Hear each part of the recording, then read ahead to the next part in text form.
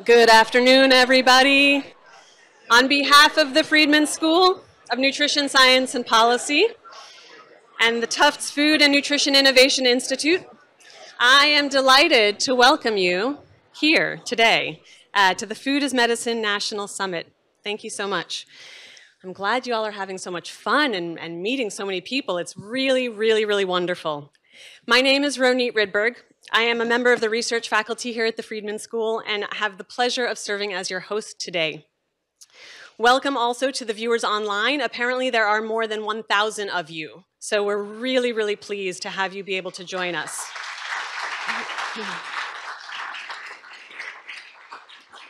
All of you here today, here and online and in the overflow rooms, you are all leaders across many, many sectors, right? We have healthcare leaders, providers and payers. We have research institutions, leaders from government, from advocacy, from philanthropy, as well as food and technology. All of us here together in person in one room and in one space. Importantly, your co-attendees also include participants, recipients, and service providers of food as medicine programs, whose lived experience is critical to advancing and strengthening food as medicine. Planning an event of this nature was a really exciting undertaking and truly a collaborative effort. I'd like to recognize now members of our Summit Steering Committee and Summit Partnership Circle. It has been a pleasure to work together over the last year. If those of you who are present can just give a show of your hands so that you can be seen, I would appreciate that. Summit Steering Committee and Partnership Circle. Don't be shy. Great, thank you.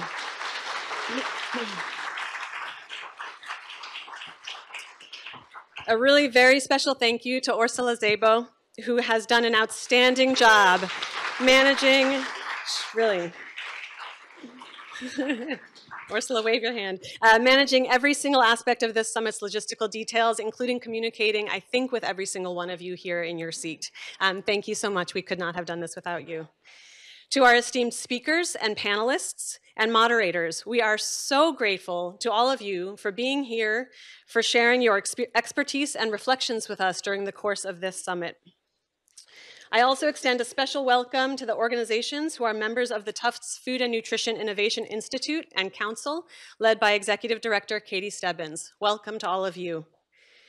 I want to acknowledge the foundations that have provided financial support for this summit. Core support was provided by Kaiser Permanente, with additional support from the Baya Echo Foundation, the Hand Foundation, Seeding the Future, and the Rockefeller Foundation. In addition, this summit is part of the larger nutrition policy initiative at the Friedman School, which is an ongoing effort to advance the science and implementation of innovative, evidence-based policies and programs to improve nutrition, reduce food insecurity, and advance health equity. We'd like to thank the more than 100 members of the Food and Nutrition Advisory Coalition for their support in advancing nutrition science, nutrition security, and food as medicine in the United States.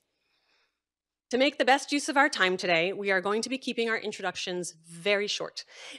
You all received or should have received PDFs of the speaker bios, and we have some extra copies in the lobby.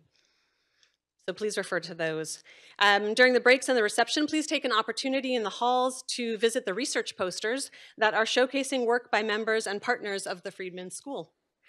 At this point, I'd like to introduce Dr. Christina Economos, the interim dean at the Friedman School, to share some welcome remarks.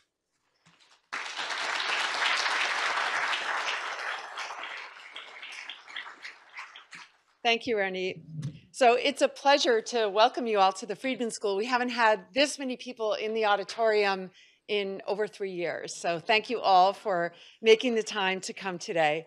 We're really excited to host this summit, which brings together partners on a national scale who are focusing on food as medicine. And I want to just take a minute to tell you about the work at the Friedman School. The faculty here are currently engaged in 8 different research and policy projects in this area. And you can see our new website up here and learn more about all of the projects.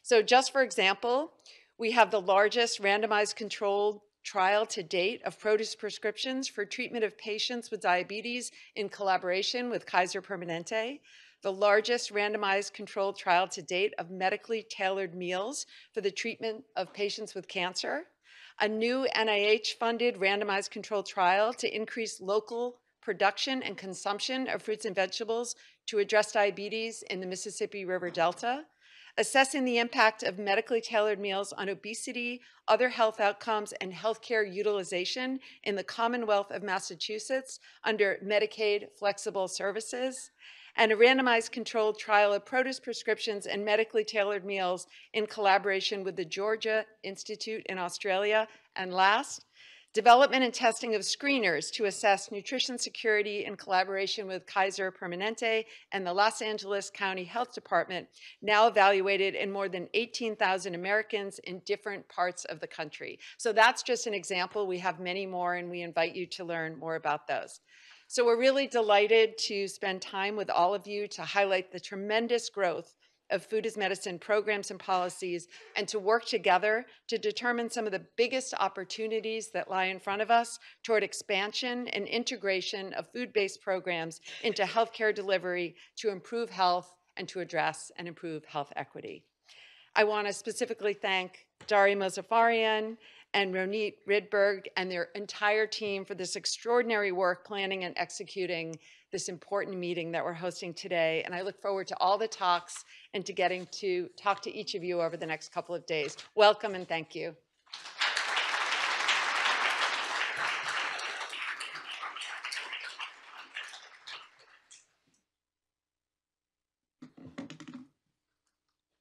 Thank you, Professor Rydberg, and thank you, Dean Economos. It's really a pleasure to welcome you here and welcome everyone online. It's very unusual to organize a meeting and have more than 100 people want to attend, and we had to say no because we were full. And so apologies to those who are online or in overflow rooms who couldn't attend. But it shows the power and excitement of food as medicine and what this can mean for the country. And so I want to just, for a few minutes, kind of give an overview of kind of why we're here and what it means to think about food as medicine. So high level, we know these statistics, but it's just really important to think about them. We are so sick as a nation, and this is relatively new. This has happened in my lifetime. Really, since I was a high school graduate, this has happened. Just in the last 30 years or so, we have become incredibly sick. This is not the normal state of human condition. 1 in 2 adults in the US have diabetes or prediabetes. 3 in 4 have overweight or obesity. And if you put that together with blood pressure and cholesterol levels, only 1 in 15 adults in the US are metabolically healthy. So most people are walking around sick, and they don't even know they're sick. And much of this is related to diet-related disease. And tragically, this starts young. So even among teenagers, 1 in 4 teens have prediabetes. We should just have all of those teens go to Congress, and we would have changes in policies overnight. This is not acceptable to have so many sick Americans. And beyond kind of the immediate, obvious illnesses like hypertension and diabetes and cancer and obesity, there's other major societal costs. As just 2 examples, and we could have many, many more.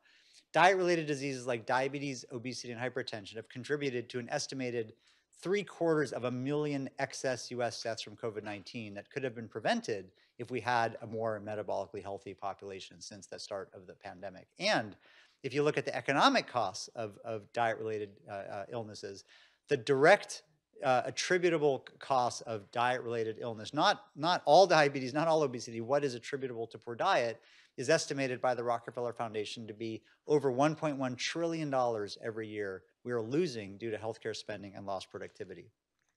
Now, there's also positives about where we can move forward, and I really want to emphasize this. This is not a fight against tobacco where there's a single terrible product that we have to eliminate. We all need food. This is really also about innovation and about unlocking the power of food and doing positive things with food. And there's so much power here, from our farms to our retailers to our manufacturers to everything in between. 1 in 10 jobs in the US are directly supported by the food and agricultural sector. I don't think most Americans realize that. And it contributes to over $1 trillion in economic output and $200 billion in exports.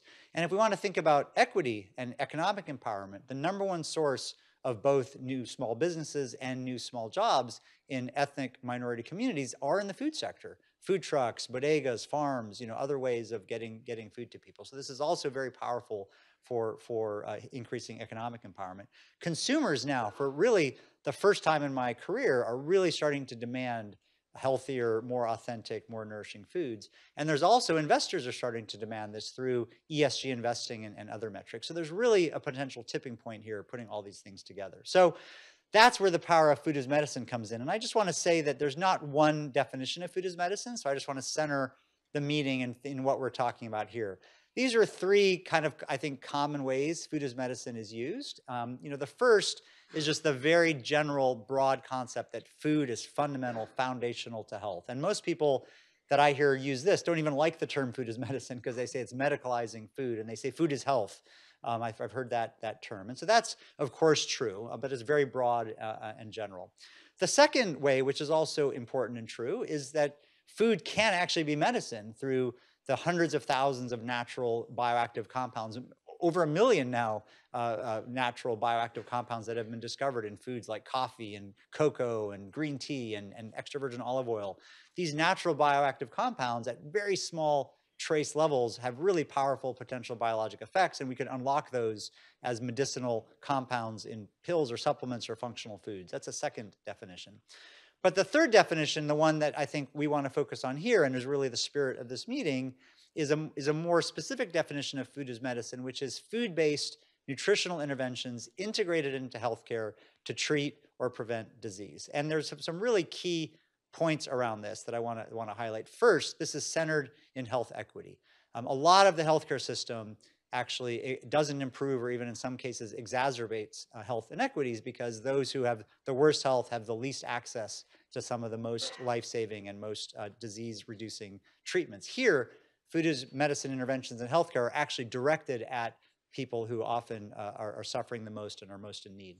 Second, this is focusing on nutrition security. This is not a food security intervention, it's a nutrition security intervention, but it also simultaneously addresses food insecurity. And related to that, food as medicine in healthcare is not addressing social determinants of health. This is not about food security and wages and jobs and all of the incredible social challenges that healthcare does need to sort of understand and refer patients to appropriate external resources for. This is a determinant of health. This is healthcare actually addressing the top determinant of health, which is nutrition, through essentially effective treatments for patients with specific diseases. Now, this is from Google Analytics looking since 2010 to the present at the searches in the United States on the term food as medicine. And I did a global search, and it looks almost exactly the same if you look globally. And you see from about 2010 till about 2021, there's been a slow and steady rise in interest in kind of the concept of food as medicine. But after around 2021, and I don't know what happened in 2021 at the beginning, COVID, other things, coming on, there's been a rapid increase in just interest and understanding and trying to understand what food as medicine can do and what it means. So I think this meeting, we're at a tipping point to really push this forward. And that's the goal of this meeting, is to take this interest and excitement and knowledge and understand what to do next.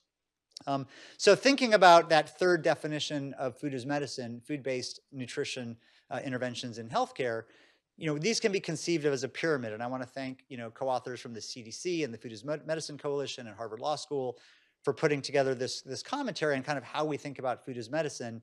You can think of it as a pyramid of interventions, where at the top of the pyramid, you have the most intensive specific interventions for the smallest number of extremely sick patients, down to the base of the pyramid for population level programs. And medically tailored meals, which we're going to talk a lot about over the next couple of days, are sort of at the top of the pyramid. Medically tailored grocery boxes, produce prescriptions. Those are like the three core food as medicine interventions. And all of those come along with nutrition counseling and education, culinary education, which is really important to amplify those benefits. And there's further then, broader, interventions referring and integrating patients to nutrition security programs like SNAP and WIC and school meals. And then, of course, population level healthy food policies and programs that can be implemented by CDC, FDA, other agencies of the government. And I'm really happy and just delighted that this concept of nutrition and integrating nutrition is taking off across the federal government. And I want to specifically thank Secretary Vilsack for really being, I think, the chief nutrition officer of the United States in this administration, focusing on nutrition security and bringing and integrating nutrition security into USDA. And there's various definitions, but one definition we've proposed of nutrition security is consistent access, availability, and affordability of foods and beverages that promote well-being and prevent, and if needed, treat disease. And now, importantly, this is not meant to replace food security as a measure. Food security must continue to be measured and addressed. This is additive. This is moving beyond addressing calories and talking about addressing nourishing foods. As mentioned, nutrition security is centered in health equity. It's not a social determinant of health. It's a determinant of health. And we have developed screeners for the organizations that are interested here, an effective 2-question screener to address nutrition security. I also want to highlight the incredible movement going on in the country, action going on in the country around food as medicine. And this is just one example. This is a report that we have in progress in collaboration with our colleagues at Harvard Law School, looking at Medicaid Section 1115 waivers, which allows states to innovate with Medicaid to use dollars to pay for nutrition, education, or food. And what the graph shows is the submission date for the Medicaid waiver and the approval date for the Medicaid waiver, not the end date. All of these are still active. So any one you see here is still active and ongoing. And you can see at the top, there's a few states that have done these Medicaid 1115 waivers and not focused on nutrition at all. They focused on opioids or mental health or housing or other things. But there's many more states that have included at least strong, meaningful nutrition education in their 1115 waivers, and even many more states, especially all the states that have recently applied for Medicaid waivers in green, which are actually integrating full food as medicine programs into their Medicaid programs. And so already here we have 20 states represented, right? 40% of the US represented. And I think within a couple of years, every state is going to have innovations and testing of food as medicine in Medicaid. So this isn't a theoretical thing that we're going to have food-based nutrition interventions in healthcare. This is happening now live. And I was having a conversation earlier today and wondering what the dollar amount is here. We haven't done that math, but I'm guessing this is over $2 billion of investment in Medicaid in food as medicine interventions just in the last couple of years. So I just want to close by saying there's unbelievable national momentum. And here's just some of the examples of what's going on. There's the White House conference and then the national strategy on hunger, nutrition, and health, where pillar 2 of the 5 pillars is essentially a food as medicine pillar, talking about all the things that agencies need to do to advance food as medicine. There's the state Medicaid 1115 waivers, which I've shown you, also innovations going on in Medicaid managed care organization services. In Medicare, there's also innovations going on in Medicare, Medicare Advantage organizations and Medicare shared saving ACO programs. And also Medicare is considering implementing a larger medically tailored meal pilot. And we hope in the next few months, there will also be a bill that you will see that is being championed by Congressman Jim McGovern, that's bicameral, bipartisan, that is just waiting to come out, calling on Medicare to test medically tailored meals. There's many private healthcare investments happening, and it's interesting that I put up 2 of the best examples, Kaiser Permanente and Geisinger Health, who really, among many other healthcare organizations, are leading in food as medicine. And it's interesting because just this morning, it was announced that Kaiser Permanente is taking on and incorporating Geisinger Health into their network. So 2 of the leaders are actually coming together in food as medicine, which is really exciting. The VA and the Indian Health Services just this week have announced large pilots in produce prescription programs. As I mentioned, there's I think going to be a Medicare pilot announced this year. There's the GusNIP program, the Produce RX program at USDA. There's CDC programs that specifically all now say we want food as medicine to be in these programs like SPAN and HOP and REACH. The FDA is prioritizing human nutrition. The Commissioner Califf wants to put the F back into FDA, and you're going to hear from Commissioner Califf later today. There's commitments to education of physicians from the American Academy of Pediatrics, the American College of Lifestyle Medicine, the ACGME and AAMC and AAMOC, which ACGME accredits all the medical schools and residencies and fellowships. And we have the director of policy here from the ACGME, and they're having active deliberations on how to make sure physicians get adequate nutrition education. The NIH has announced a plan to fund food as medicine centers of excellence, building on the really successful model of the cancer centers of excellence like Dana-Farber and MD Anderson and all these centers that have done amazing research in cancer to do that in food as medicine. The Rockefeller Foundation and AHA, who are both here, have announced a commitment to raise $250 million, $250 million for food as medicine research. And of course, there's many other nonprofit and private sector implementers and innovators. So it's really incredible just compared to 5 or 10 years ago when I started thinking about this and doing research on this, or others in the room who have been in this field for 10 or 15 years.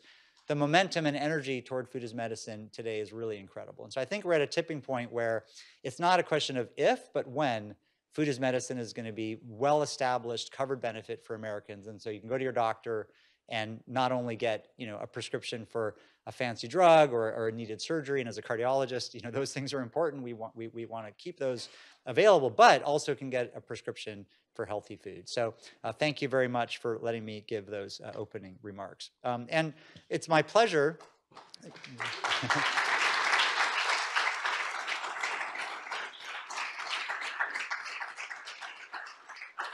And for those online, I apologize. I know most of the people in the room. I should have introduced myself. My name is Dari Mozaffarian. I'm a faculty member here at Tufts.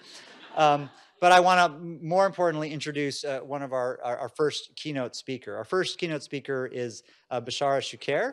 He's the Senior Vice President and Chief Health Officer for Kaiser Permanente, which is really one of the country's leading integrated healthcare systems with more than 12.5 million members. And Kaiser has been a terrific partner with the Friedman School on so many food as medicine initiatives. So Bishara, the floor is yours.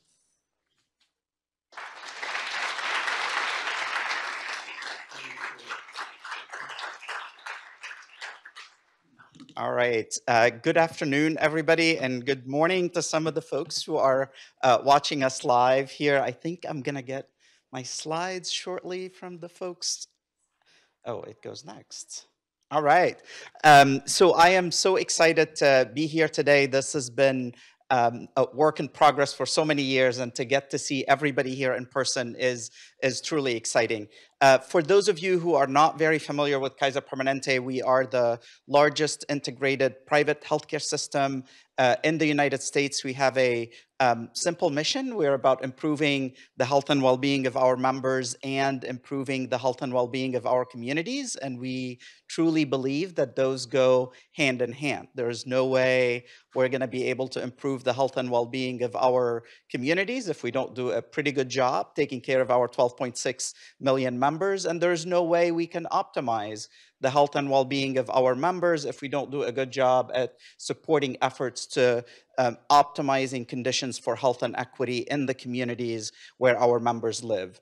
We operate in 8 states and in Washington, D.C. We have about 12.6 million members, over 200,000 employees, more than 23,000 physicians across our network. And just like Darius mentioned, this morning, it was announced that together with Geisinger Health, we announced the launch of Risant Health. Risant Health is a new not-for-profit organization that's going to be focused on expanding and accelerating the access to value-based care across the United States, and Geisinger will be the first to sign a definitive agreement to be part of Risant Health. So we're really excited about this transition. But today, we're here to talk about food and why food is so important for us as an organization. We have been working in issues related to obesity, nutrition, access to healthy and affordable food for years as an organization.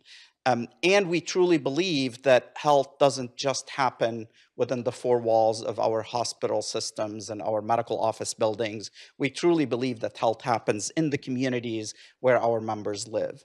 So back in 2018, we crowdsourced a question to all of our workforce, all 200,000 plus, our 23,000 physicians, and we asked them, what can Kaiser Permanente do to help address the basic social needs of our members? And obviously, more than 50% of our respondents said we really need to look at things that happens outside of our hospitals and our medical office buildings, and food, addressing access to healthy and affordable food, rose to the top. So no question there that food became such an important part and topic as part of that exercise. And as we were going through this effort, we embarked on a effort that now is in its year 5, I think, right, Pam?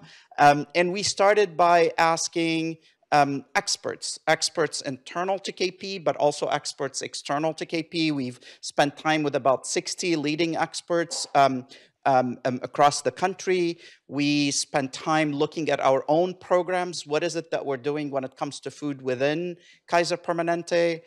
We spent some time looking at the literature. What do we know? What's the evidence tell us? What are the gaps? What are things that we need to be focusing on more? We looked at policy issues. Are there roles that we can play? Is there a role we can play on advancing policy and advocacy efforts within the organization? And we've done something that I'm incredibly proud of, is we spend time with our members who have lived experience. We've talked and engaged over 100 of our members who are dealing with food insecurity. They welcomed us to their home. They opened their doors. They opened their refrigerator doors for us. And that gave us a completely different perspective on how important this topic is and how to start designing efforts to address those needs. So we were incredibly proud of that work. And at that time, at the same time, we were starting to ask our own members, what kind of social needs are they dealing with? And we went into a comprehensive survey of about 10,000 of our members. And what we've learned throughout this process is more than 60% of our members have had at least one unmet social need in the year prior to the survey. Think about that for a moment. And mind you that the overwhelming majority of our members get their coverage through their employer. Yes, we have Medicaid members, we have Medicare members, but a good chunk of our members get their coverage through employer. And nearly 67, I think, % or so of our members said they had at least one unmet social need, mostly on the financial strain, but about 30% of those members said they've had a problem accessing food. So it became critical for us to address food insecurity as an integral part of how we think of our role as an integrated health delivery system. What we also learned from that survey is once you have one unmet social need, you are more likely to have health issues, and you're more likely to rank your health as poor or fair. You're 7 times more likely to rank your mental health as poor and fair. And we also found that when you have unmet social need, those are not equitably distributed. Our Latino members were twice more likely to be dealing with food insecurity than our white members. Our Black members were twice more likely to be dealing with housing insecurity compared to our white members. So it became an integral part of how we started thinking about lifting up our social health practice, building a social health practice in a similar manner that we have a physical health practice and a mental health practice, and try to integrate that in the way we deliver care. So over the last few years, we've built a portfolio of food as medicine interventions, and very similar to the chart that the pyramid that you showed us, here's a snapshot of some of the work that we've been engaged in. So you'll see, for example, our work on SNAP. We know that access to healthy and affordable food is an integral part of how people can stay healthy. So we started this program back in 2019. Pam will correct me if I got that wrong. And throughout this process, we've already screened more than 5.6 million of our members. And we've started with a low-cost, simple texting tool that would engage with our members who will most likely qualify for SNAP, but are not necessarily enrolled. And we provided them with the support to complete their application. Mostly through text messaging, but for those who needed extra help, we had the help that they need to be able to help them and guide them through this process. As a result of this effort, we have more than 123,000 completed applications throughout this process. We estimate that this has brought in about $90 million in actual cash to the pockets of our members, cash that they can that they will use to be able to buy food. But most importantly, it's also equally as important, it'll free up cash for them to do other things with it, pay rent, pay their copay for their medications, maybe going on a vacation. All those are important aspects of how we've looked at supporting our members enrolling in SNAP. And we do believe that that effort, it's estimated to have created about $135 million in stimulus to the local economy, as those are the dollars that our members will go and spend in their communities. We've also spent time on building medically tailored meals, and Pam will tell you, and she told me that as we started that effort and we started talking to experts across the country, what we've heard constantly is KP needs to be much more engaged in medically tailored meals, and not just as an intervention or as a program, but really as help building the evidence. So we'll talk about that in a little bit. We have 2,100 members enrolled in medically tailored meal studies. We've provided more than 116,000 meals throughout this process. Produce Prescription is our newest effort. We're really excited about that, and I'm going to come back to that in a moment, but we have about 450 members, Medicaid members with diabetes in California who are enrolled in this randomized controlled trials, and we've done about 7,200 food boxes throughout this program. We also, the start of our Food is Medicine effort at the organization coincided with the COVID-19 pandemic. And what happened at that time, we've realized that many of our members who were testing positive for COVID were also struggling with access to access to food. So we've started a program where we've enrolled about 2,800 members who've tested positive and who are also food insecure with having access to meals. We've also launched a healthy savings coupon in about 3,000 retail locations, about 23,000 members registered for this program. One other program I'm really excited about, and I think we've had a pilot in Northwest in Oregon, where we've been spending some time trying to understand how do we support our members enroll in WIC. There's a lot of the main focus of why WIC is there and why we are there to support our members. There's a lot of alignment. So we've been spending a lot of time piloting that effort with about 360 members to help them enroll in WIC, help them connect them to the services agencies that would support that effort. And as a result of this process and through a human-centered design, now we have an approach of how we're going to be able to take that to scale. So that gives you a flavor of how we're thinking about our food and nutrition security portfolio within the organization. And I do want to just kind of take a step back and just say from an organizational perspective, obviously our most important part of the strategy is supporting our members. It's making sure that our members who are dealing with food security matters are being able to get the support that they need so we can give them access to healthy and affordable food. So that's that's like really the number one, the first and foremost part of the strategy. But at the same time, we also believe we have a big role to play in help building the evidence. We have a big role to play in help leading a national dialogue. And we do want to help accelerate the Food is Medicine movement. I think you've heard from Darius. We've done multiple studies right now on medically tailored meals. We have 3 randomized control studies that are happening or happened at KP. They're published now, where we've enrolled 2,100 members, 116,000 meals were provided to patients and their households.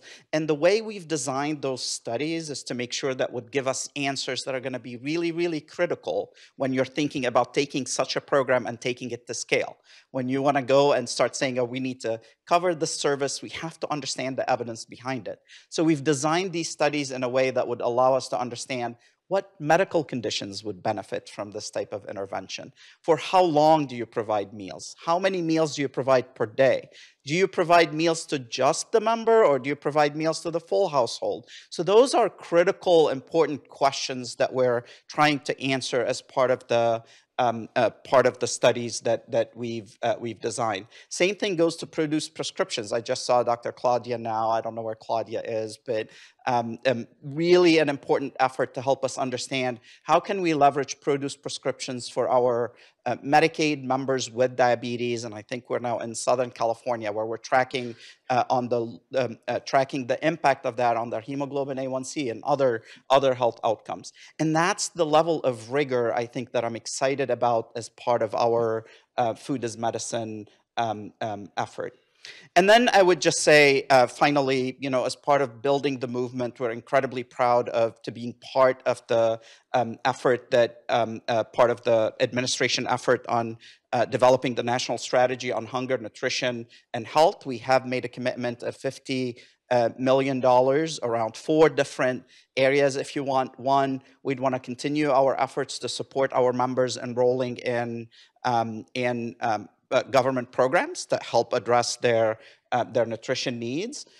2, we're going to continue to invest resources in our building the evidence movement, if you want, and we're really excited about that. 3, and I think it was in the pyramid that Darius shared, which is it's really important that we engage our community-based organization, understands what's needed in the community, what's the advocacy agenda needs to look like. So we're committing resources to doing that. And finally, we're also committing to making sure that we continue to engage with businesses to better understand innovative opportunities there to help us address this important issue. Again, for us as an organization, this is integral to who we are, integral to how we're thinking about health and healthcare. I'm incredibly proud. I see there's a bunch of folks from KP here. I saw Lowell, I saw Dr. Linda Shu, Claudia Now, I think I saw Allison, and obviously Pam and Melissa, who've been doing some amazing work over the years. So thank you for having us here. We're going to continue to learn from each other, and we'll continue this movement. Thank you so much.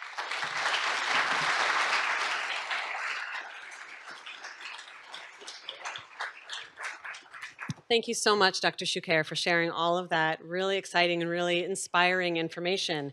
I want to introduce our first panel. I'm going to invite them to come to their seats while I introduce them. We designed this transition really intentionally to reflect on Dr. Shukair's examples of optimism and success and inspiration, and to get really down in the weeds to discuss some of the very real challenges in making these transformations within healthcare, within insurance plans, within health systems, in the patient-provider relationship.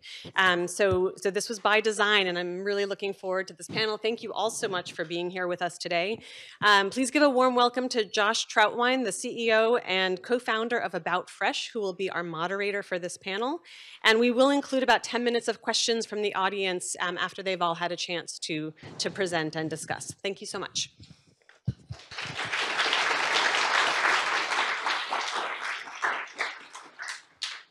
Good afternoon, everyone. Good morning, I guess. My name is Josh Trautwein. I'm the CEO of About Fresh. We are a national nonprofit based here in Boston that works with a national network of healthcare organizations to combine grocery retail infrastructure, payment technology, data and analytic tools, and then community-driven activism to empower people to access and afford all the food that they need to be at their best. And it's my pleasure to be filling in for Alyssa Wassung, brilliant mind, who unfortunately couldn't be here with us today to moderate our first panel covering a very broad topic, looking at the biggest challenges in realizing all the healthcare transformation we've been discussing to unlock widespread adoption of food as medicine.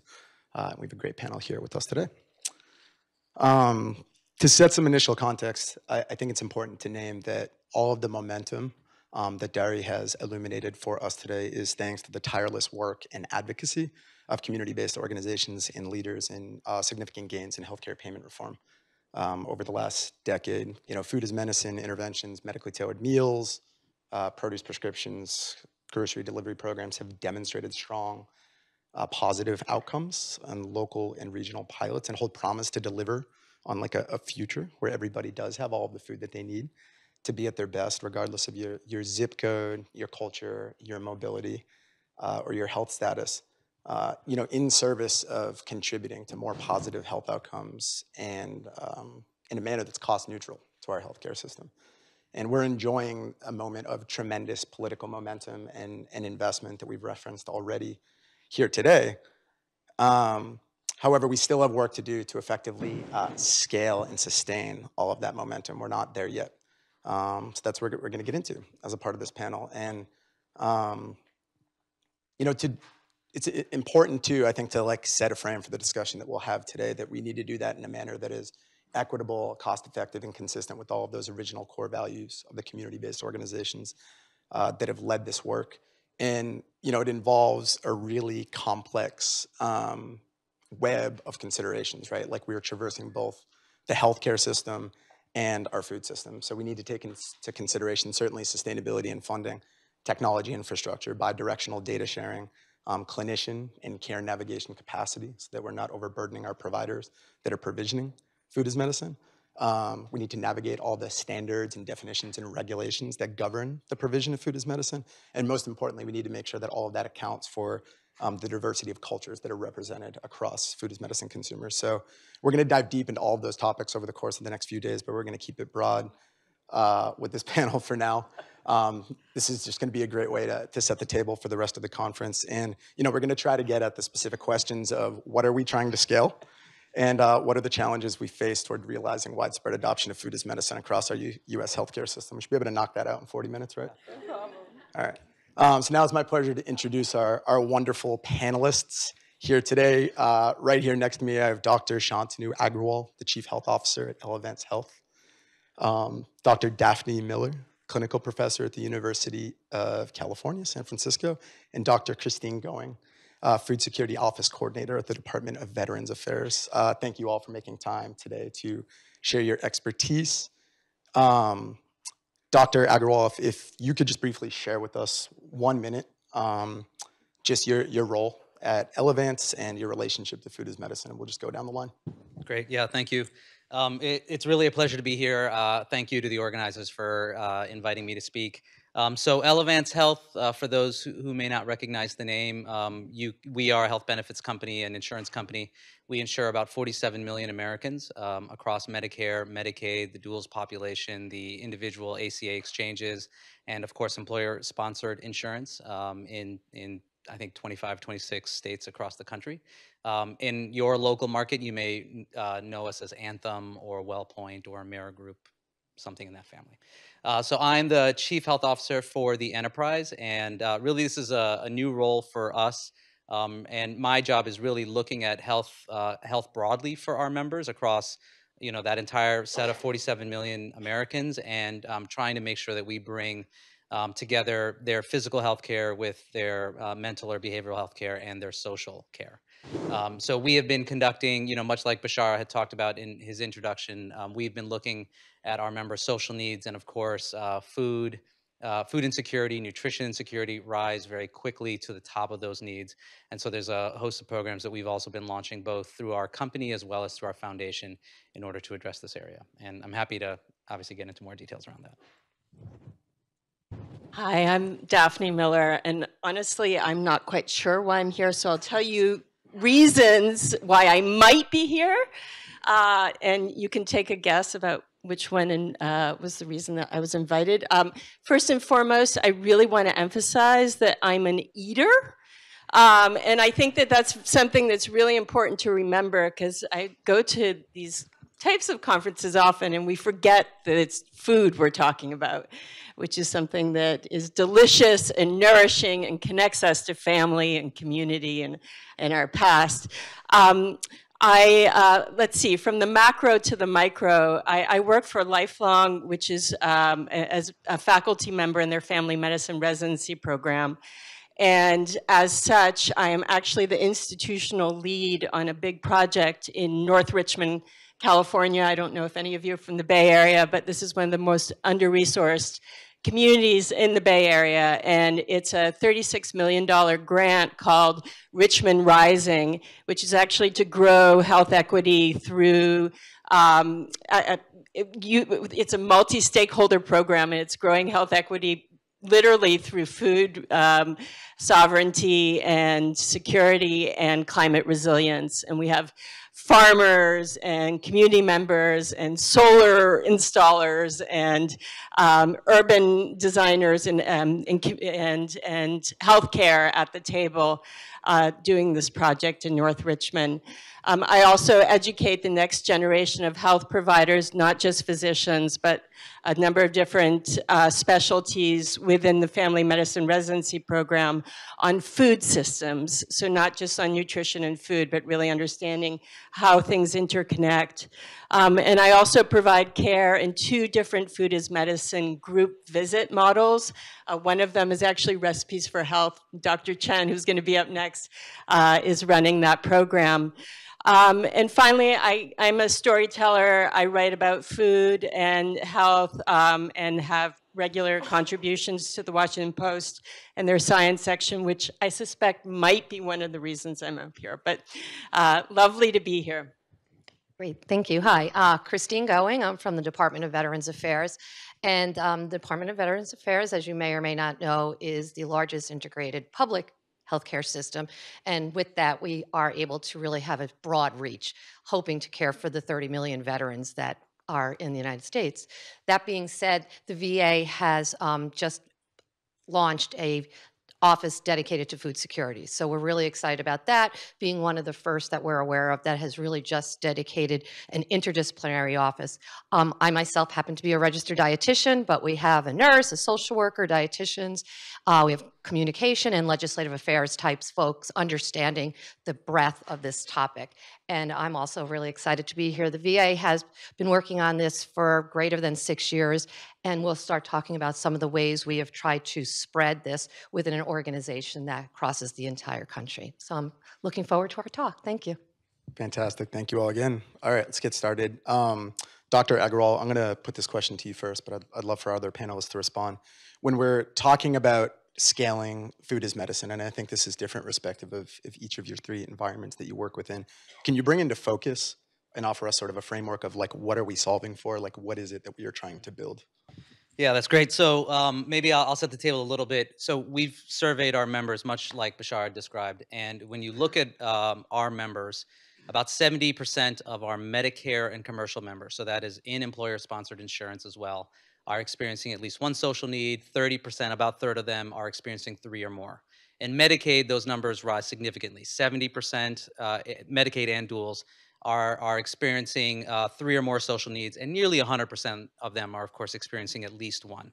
Food insecurity writ large, and I would argue, the survey probably didn't do a great job of separating food from nutrition insecurity, but that general need is basically number 3 across all of those different social needs, right? So there's affordability and healthcare access that also rise to the top.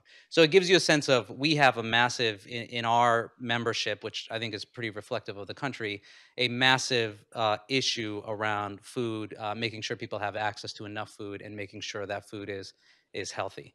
So, what's also fascinating is when you take that data and then look at claims, right, which we can obviously do, there's an incredible correlation between social needs, different types of social needs, and then healthcare behavior.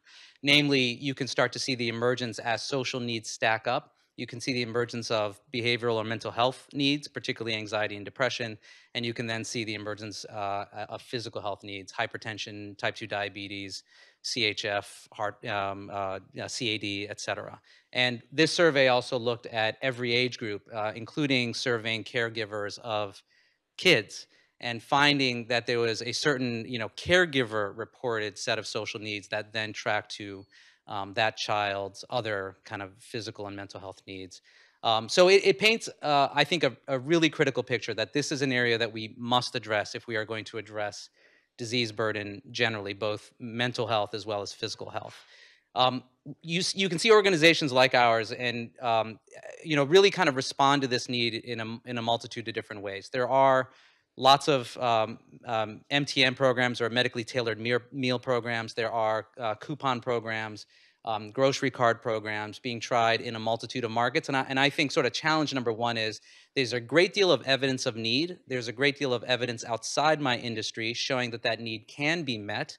Oftentimes that evidence is created in an academic medical setting, in just sort of university settings within a research paradigm. The challenge is connecting that kind of research to sort of the quote unquote real world implementation environment that we're in, and showing that we can roll out real food solutions that meet our members where they are and that matter and that take advantage of community resources. I could go on about challenges. Let me say one more thing really quickly. I think the work of foundations, and again, you saw Bashara speak to this, is also critically important, because we can infuse capital in communities and help to build up resources of communities through our nonprofit arms, essentially. And so our foundation is doing that as well. We've committed $30 million over 3 years. That was a commitment that started last year. And by next year, we'll actually probably overshoot that amount, going specifically to food as medicine programs and trying to empower communities so that we are bringing food to food banks and pantries, so that it's not only our members, but frankly, the entirety of those communities that can benefit. So I think this is really critical. Trying to do programs, execute programs that work for our members in a very disease-oriented way. And that focus, to me, is very critical. But then also making sure that we are working with communities directly and trying to bring more resources to them. And Dr. Going and Dr. Miller, if you could build on that original question and maybe elaborate specifically on how your communities should be involved in shaping that investment, that deployment of funding into food as medicine would be great. Yeah, so I might Invite your, turn that your on its contrarian head a views. little bit because I love that pyramid that was up there. But I guess my concern is when you actually look at infusion of dollars and sort of enthusiasm for these projects, you actually have to tip the pyramid on its head. Really where we're putting a lot of our focus and a lot of the excitement is in the MTMs, which is really serving a very small subsection of folks.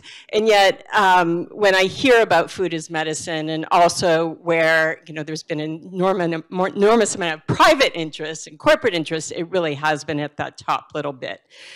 So my question is, how do we really build the bottom of that pyramid? And I think that that is something that is going to require a big tent and a lot of different solutions. And my colleague here in the private insurance world has some actually really interesting ideas. And part of the problem is we've had a full conversation offset here, so now we have to sort of bring it back. Really, how do you not just invest in the MTMs and in the prescriptions, but actually move those dollars into communities? We know, and respectfully, Dean, yes, food is a determinant of health, but it is entwined with all those other social determinants of health. And we know that the #1 reason behind food insecurity is lack of capital, lack of wealth, poverty, and all of the things that are attendant to that. So healthcare needs to go deep and address that. We need to harness the power of food, but in a way that is not just in our regular sick model, not just in a screen and provide model. So that is the challenge, and that's what I know the VA has been thinking about, but that's what I really hope that our private insurance colleagues will join us in terms of the solving. Great, and thanks for the lead-in. So with the VA being the size and enterprise that we are, we really are seeing, our focus has been over the last 6 years, and particularly in the last year in forming this office, in how do we build this into the infrastructure across the enterprise? We know we have lots of great examples throughout the VA, but they're not, there might be a really good program in Maine and then another one down in Ohio, but how do we make sure it's happening everywhere? And because of the integration of our system, we can do that. And we're really harnessing the whole health approach that the VA has taken. So patient-centered care and whole health is already part of how VA renders its care. And for those of you who might not be familiar exactly with what we do, kind of at the very core of whole health for us is, instead of asking the veteran, what's the matter with you, we ask them, what matters to you? And when we twist those words just slightly, we're able to really address them and meet them where they are. And that allows us to wrap our arms around the social determinants of health. It's no accident that the office is interdisciplinary. And the fact that we have a screener and our expectation is that every veteran is screened in their primary care visit, we started there because we figured that's usually the entry point into our healthcare system, is through primary care. And then, and it can be mental health primary care as well, depending on how you access and use the VA. But if we screen you in primary care and then you screen positive, then the nurse is usually the first person you're encountering. And they're going to view you through the lens of a nurse and start to do things, whether it be medication reconciliation, start to connect some dots like, oh, I also know you're diabetic, or you're this or you're that. And then they're going to hand you off and say, would you like to speak with a social worker and or the dietitian? And it's at that point the social worker can wrap their arms around them and really provide the services. Because we agree that if you're positive for food insecurity, there are probably other things going on that the social worker can really help you with. And then the dietitian is where we really connect the dots, because it's only with medical nutrition therapy that we see us being able to, in combination with social work, break the cycle and hopefully move our veterans towards thriving. Thank you all so much. That was a great way to frame up the conference and the rest of our discussion. We've talked a lot about the success and promise of like relatively small scale pilots, but how do we build on that? How do we take those learnings and operational insights and turn them into sustained regional, larger regional and national investments? Dr. Going, I'd love for you to jump in on that question. Sure. So from a scaling for us, one of our biggest challenges is the way the VA is paid. So unlike private hospitals and stuff, we get our money through appropriated funds, so your tax dollars. So, and we're given really strict rules about how we can spend those dollars. So when it comes to buying food, right now the law tells us we can spend it on direct medical care, which means we can feed patients who are in a bed. So whether they're in acute care, they're in a CLC or a residential care program. But when it comes to feeding them in an outpatient status or allowing us to build a food pantry, which we're starting to call food hubs because we see them as great access points to care, but still, for us to be able to do that, we have to partner. So its partnerships are really important to the VA, and that's why many of us saw each other just 2 days ago in DC when Rockefeller American Heart Association announced our formal partnership with Rockefeller Foundation. Again, they're one of many formal partnerships we have, but those partnerships allow us to use funding for veterans not in a bed. And it's those partnerships that allow us to scale. And so that's really important. It also allows us, the VA luckily has a really large arm in research. So similar to what you've heard everyone else doing, there is a significant amount of research. And I think, as we've heard, that's really at the very core of helping us get the message out, and that leads to scaling. I want to maybe add to that. We have a very similar, so in the insurance industry, there is a similar set of rules around what you can pay for in terms of care. In our world, it's called the medical loss ratio, and paying for social needs is largely not included in the MLR calculation. And that is just a basic barrier in allowing funds to flow into this kind of area. However, and so that's sort of a general policy issue. There are clearly changes being made both at the federal and state level that is kind of opening the aperture. So in Medicaid, there are states that have allowed us to start paying for this and including it within this calculation.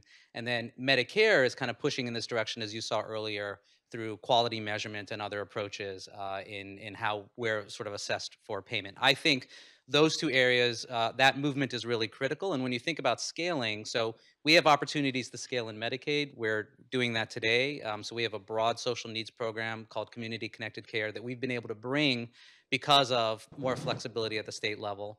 That program connects members, Medicaid members who have social needs, to community-based organizations, and importantly provides funding from us that flows to the CBOs through an intermediary.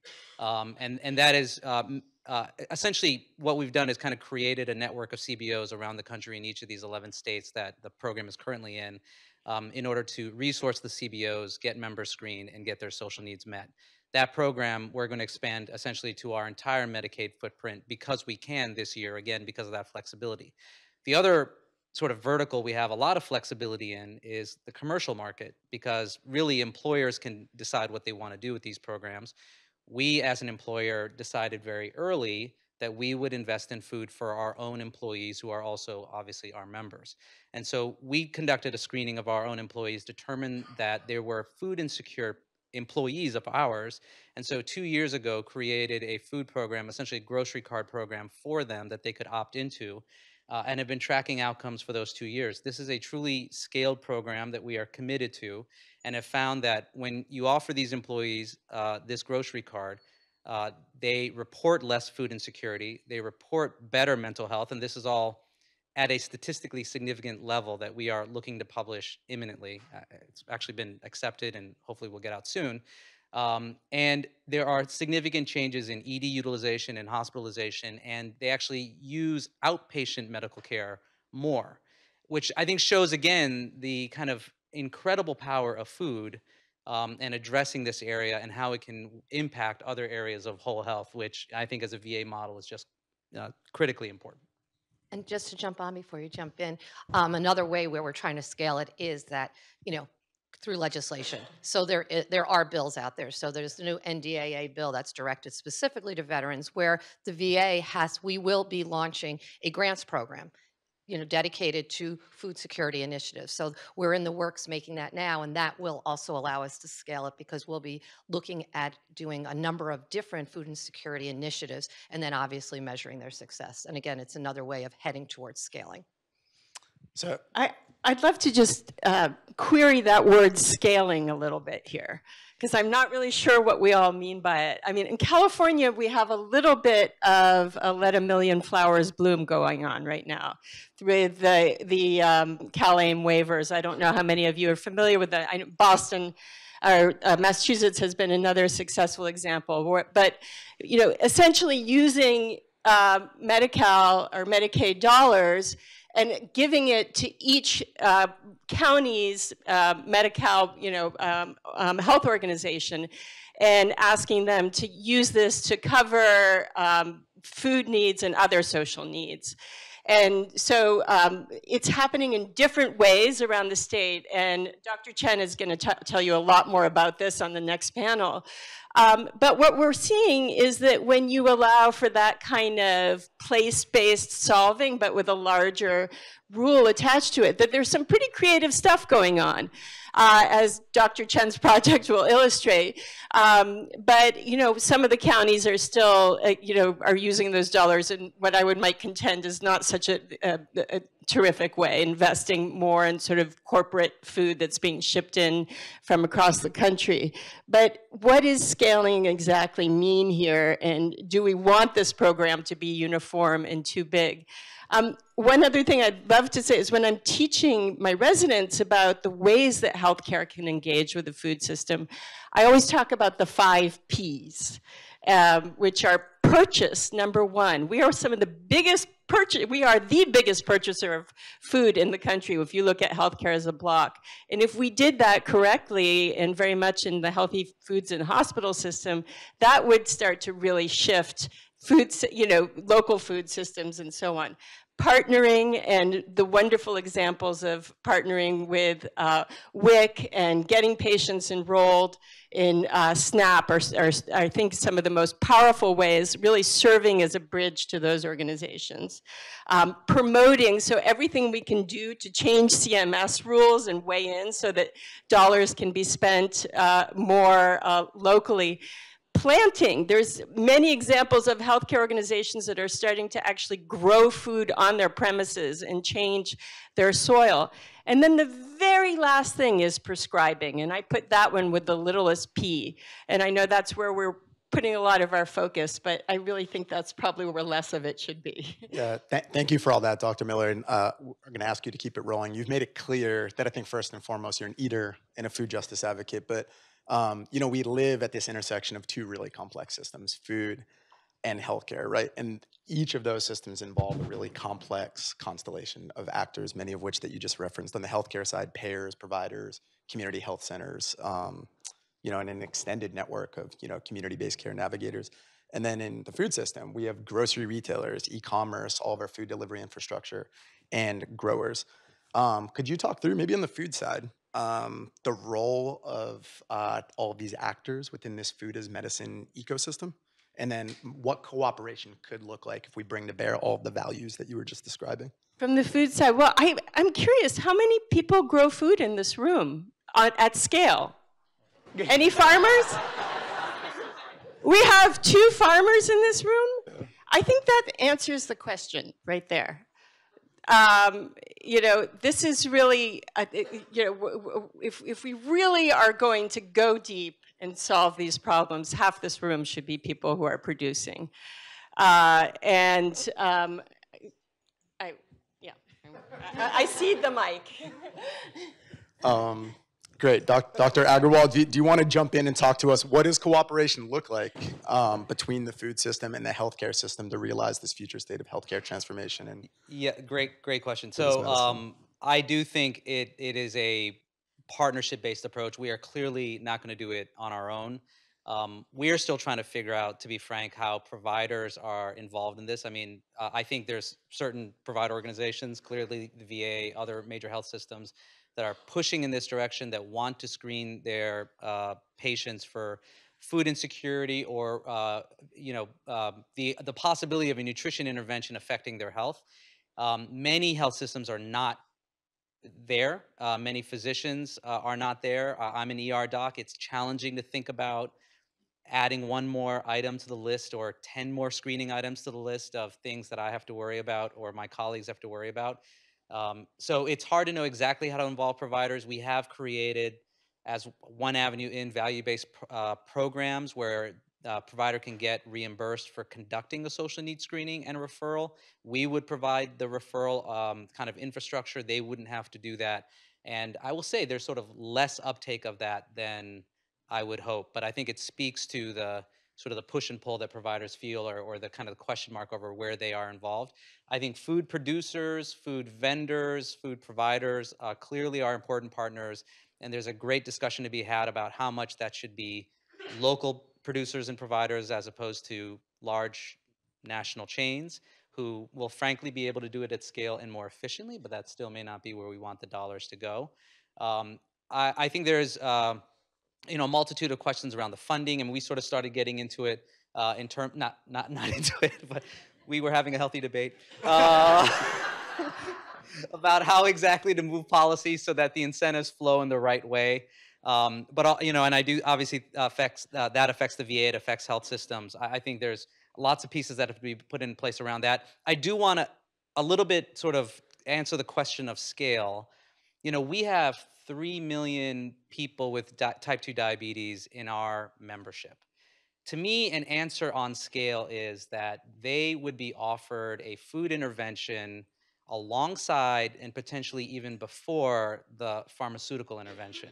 We have gotten very used to, that's good, thanks. I've experienced this in my own health with my own primary care physician. We've gotten very used to the stimulus response around prescribing. These medications can be wonderful. They can be helpful to a member. I'm not suggesting they're never useful, but can we assess their food needs first and try to change them first? That to me is an answer on scale. We are nowhere near 3 million members, but I think if we can get to that and get them real sustainable food solutions, we might be able to obviate the need for other kinds of interventions. So I want to share how we're trying to be at scale, but also the approach we're taking as a large institution, which is a multi-pronged approach. So starting with the Secretary of Veterans Affairs sets the stage with his strategic plan for 5 years. One of the strategic plans is food security. So I think it was critical for us that the Secretary set the stage. All organizations have strategic plans, and those plans are to help direct all of us as to what is important, because we can't do everything well. So I think ideally making sure that your leadership is on board and understands at the highest level. And then from a food security office standpoint, we deliberately built our office on 3 pillars, and it was partnerships, data management, and research and education. And then everything we do usually falls into one of those pillars. So we've all kind of really already spoke to how important partnerships are, both financially and also to give reach and scale. And then the data is critically important. Doing those screenings for us feeds directly into our electronic medical record, which allows us then to gather all sorts of data behind the scenes. So by asking, right now we use the hunger vital signs question, the 2-question screener. So 2 questions gives us a whole bunch of information that allows us to then make decisions enterprise-wide that can include diversity and equity, so that we can see exactly where are our food insecure veterans and what do they look like based on where they are. And then the research and education are naturally together. And when we say education, the VA, we're talking both to our staff as well as to our veterans and their families. So that's kind of how, as a large organization, we've tried to figure out how do we wrap our arms around it, but also make it systemic to how we provide care. Great, thank you so much. Just to give another perspective there, I work in a federally qualified health center where most of our patients do not have immigration documentation. Most of them do not have any form of health insurance. Medi-Cal is, when we see a patient with Medi-Cal, we're like, cool, that's good coverage. These are also, disproportionately folks who are racially marginalized. They're also disproportionately folks who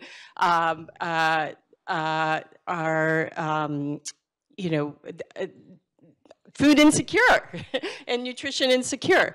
And it turns out that trying to give them services through a healthcare system is near impossible.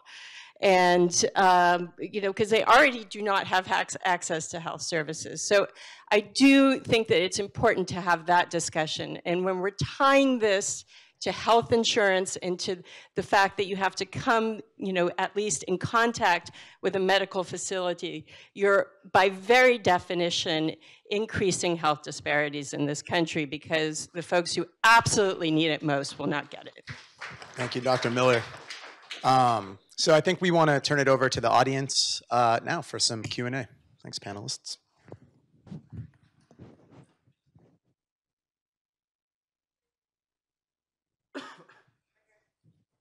Hi, Adam Shayevich from About Fresh. Hi, Josh. Dr. Agarwal, did I understand that Elevance is providing grocery gift cards to some of its staff? Yes. Why don't you just pay them more? Yeah, it's a great question. So these two solutions are not mutually exclusive. We are paying them more. There is a difference, however, it turns out in the data when you look at the impact of a grocery card. So there's something, I think, you know, from a behavioral science standpoint, there is a value to the labeling of something being for a particular thing. So if you look at the associates that we gave these cards to, we compared them against 3 different groups. Similar associates who didn't take advantage of the program, associates in other companies who looked very similar to these associates, and then associates who were being paid the equivalent of the card, being paid more the equivalent of the card. The intervention group was healthier than all of those 3 groups, statistically. So there's a value, perhaps it seems, to the card being labeled for good, fresh food that is just different than giving them an extra $1. Again, you can give them more money. I'm not arguing against that, certainly. But the question is, what is the intervention? What is it for? And does this have power beyond just more dollars? In fact, that is somewhat consistent in the social science literature, that when you label a thing for retirement or for some other purpose, it gets used for that purpose, even in financially strapped populations.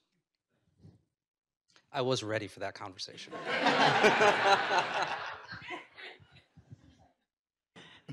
Hi, my name is Sibel Bjorklund. I work for Virta Health, and we reverse type 2 diabetes and prediabetes through dietary change and remote support. We don't provide food, but we would work with people who do. And one of the things I was really excited about, Dr. Agarwal, and of course we've been talking with you guys as well, is this notion of starting with food instead of starting with medicine, or in our case, we can also move people off medicine. So when we all worry about insulin, we can make it more affordable, but it's even better to make it unnecessary. And we've been working with the VA as well. And so one of the things that we're really excited about is the whole movement here and how it ties to the remote support and monitoring and what we can do to really improve people's health who are already sick. So if there's any ideas you all have about how to pair these approaches with the produce prescriptions and others, we're all ears and would really love to serve your 3 million people. I'll take a crack at that. I really appreciate it. I think the intervention programs that we have to try are with like really as disease intervention programs. That moves the needle, and it's very mission aligned, obviously, for an organization like ours. It moves the needle for our members, for their employers. That is where I think a lot of these food programs have to coalesce. I'll just, you know, candidly, everybody's interested in this space. There's a lot of things being tried, 1,000 flowers, I think you described it. That is true. Very few of those programs are producing impacts and fewer at scale. Some aren't being even assessed. I mean, if we're honest about, you know, there's a lot of interventions being sold in the marketplace. When you do a review of just what is the evidence behind them, there's very little evidence outside of the academic literature. Again, it sort of comes back to the point I made at the beginning about how to translate the evidence that is there into an environment like ours. So that is definitely where I would like to go, where we are trying to lean in, is bring these food programs to members with chronic conditions to see if we can replace the prescription for a medication with with food, with the right food, with nutrition counseling. I mean, it's got to be a whole package of things. It cannot, to your point, just be the MTM, because that's ultimately not sustainable. Yeah, and ask ourselves the question, what happens when that benefit goes away too, which it inevitably will. In California, if you bring your hemoglobin A1C down below 8, you lose your MTMs now, which is makes very little sense to me. But what are we going to do to sustain these? Because unless we have solved for the underlying food insecurity, as soon as the whatever that prescription is goes away, we're back where we started. Dr. Going, do you have anything to add before we wrap up? I know this gentleman has a I think we actually, do we, one more? Okay, great. Sure. I'm good if they're good, yeah. I raised my hand as a producer. I'm a recovering farmer. So, but Dr. Miller, I wanted to follow up on this scale and innovation, right? I mean, for Community Farm Alliance in Kentucky, people are very, very innovative at the ground level if you give them the tools and resources. And ultimately, I think those experiences help determine what scale means, right? And so our work with Appalachian Regional Hospitals, and we started in one hospital in one county, and I think the hospital's goal is to get the food to the patients, right? But they're starting with their employees, right? They have the very similar situations that you mentioned. And so we've done that in one county. Now they're going to the next county over, in Harlan County. And it's looking a little different because Harlan is different from Perry County. But I think what we're learning is these step by step and building the confidence and the trust, as well as allowing for opportunities for innovation, is ultimately going to create a scale situation for the Appalachian Regional Health System. Could I just jump in that to follow up on that? Part of the partnerships we talk about is the VA also works with a lot of veteran organizations that are veteran farmers, because farming can also be really healthy from a mental health treatment standpoint. So again, I think you mentioned there needs to be a menu of options that we can pick from, and I think that's what the research is leading towards, which intervention, which patient, for how long. And part of that, that's what the NDA is going to be offering. We're going to offer 5 different ones. And one of the options the NDA will be doing is an agriculture program, because we do see the connections, particularly with veterans, whether it be PTSD, depression, where it's the combination of both. We can heal you and we can provide you with some food. So thank you for bringing up the farming piece. I appreciate it. Great. Unfortunately, I don't think we have any more time for questions. So that'll bring our first panel to a close. We have a lot more to discuss, but this was a really great way to set the stage for the rest of the conversation we'll have. Thank you.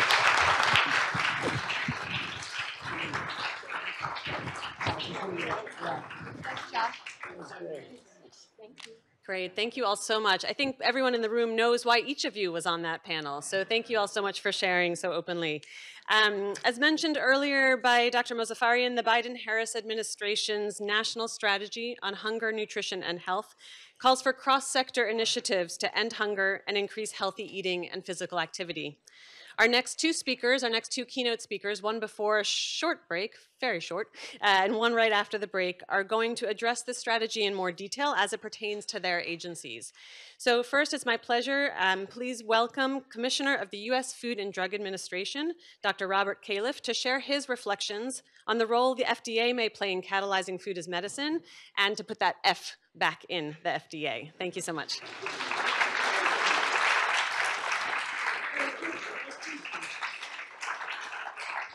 Well, I feel like a killjoy after that tremendous discussion. I even got prepared remarks, which I do a lot better speaking extemporaneously, but this is a really important topic, so I'm glad to be here. And it's been fun to be back at Tufts. And it's amazing to see all these people. I mean, since when did people start coming to meetings in person? This is fantastic. So I know that everyone at this summit has deep knowledge and great appreciation for the enormous and critical connections between health and nutrition, and we've heard a lot about in this last panel, and the complementary roles that consumption of healthy food and the healthcare system can play. I thought I'd focus today on the interaction of the regulatory system, the research enterprise, commerce, clinical care, and public health. Is that enough to focus on? My vantage point is that of a regulator and a public health official, but also in intensive care and outpatient clinician for decades, and for a good part of my career, a health system leader. The goal is hopefully to stimulate you, although I don't think you need it after this last panel, to a re-energized state of activism. The stakes are enormously high, with the potential for significant gains in health through the redirection of forces in our society towards nutrition, health, well-being, and a common view of our interdependence, which I think really came out in this discussion. I'm sure we almost all agree in a goal of a world in which every person has access to plentiful, nutritious food, beginning in utero and even before conception, and continuing until death. And that blissful, ideal food state should happen in an ecosystem designed to provide biodiversity that's climate friendly, humane to animals, and generates meaningful and rewarding jobs for many people. Unfortunately, as I've delved deeply into the food world over the past year since returning to the FDA, I see a worrisome pattern that's analogous to the world of healthcare, in which our knowledge and technology continue to advance rapidly, but our health outcomes in this country are failing. There's an increasing divergence between the pace of knowledge generation about fundamental science and our translation of that science into policies and clinical strategies that improve the health of our population. Indeed, at some level, the beneficiaries of our advanced knowledge are people like us in this room, well-educated, relatively wealthy, or both. The overall aggregate health trends in the US are moving in the wrong direction, and the disparities are accelerating, both in ways that involve persistent historical patterns and others that signal relatively new trends in our society. The overall patterns are clear. We're experiencing an unprecedented decline in life expectancy in the United States, so that the US now has a life expectancy between 3 and 5 years shorter than our peer high-income countries. The difference is partly due to COVID-19, but also gun violence, overdose, and suicide, which are linked to societal trends. Unfortunately, we're also experiencing a broader backsliding relating to many diseases that we once had a handle on controlling, or we're seeing real progress in treating. Most painfully for me as a cardiologist, I share this with Derry, we're facing a tsunami of diabetes and cardiovascular disease that has already started with the uptick in stroke mortality and flattening of other parameters related to cardiovascular disease, where we were making so much progress. And the risk factor profile of our youth and young adults predicts a much larger wave of premature disease and death. Much of this negative trajectory is driven by ongoing disparities as a function of race, ethnicity, education, and wealth. But we're also experiencing a dramatic shift in rural populations. Our university towns and cities continue to experience improvement in health statistics, but just a few counties away in more rural areas, the statistics are quite different. I lived in San Francisco for 5 years between my 2 FDA stints. If you go to Lake County, just 3 counties away, there's a 12-year difference in life expectancy. And I'm sure in Massachusetts, if you look at Boston compared to distant counties, it's the same. The gap between life expectancy of women and men is once again growing, with more than a 5-year advantage for women, something that we don't discuss enough. If we accept these epidemiologic facts, it seems obvious that we need to do something different. And I heard a lot about that here, but we need to hurry up. Given the unique perspective of the FDA as a regulatory as well as a public health agency directly dealing with over 20% of the US economy, and with a seat at the table with the other major public health agencies, the role of the FDA as a part of the solution deserves a lot of consideration. The overlapping issues of science, biomedicine, food, and public health at the FDA come together in a very practical way as we address practical issues that we encounter in the exercise of our regulatory responsibilities. In one sense, we're doing our part. The US is clearly the #1 innovator in medical products, producing drugs, biologics, tests, and devices that fuel healthcare around the world. The Economist ranked us as in the top 3 worldwide in food safety, and also very high in nutrition policies, And as part of the science enterprise, we probably all agree we know more about healthy food than we ever could have imagined several decades ago.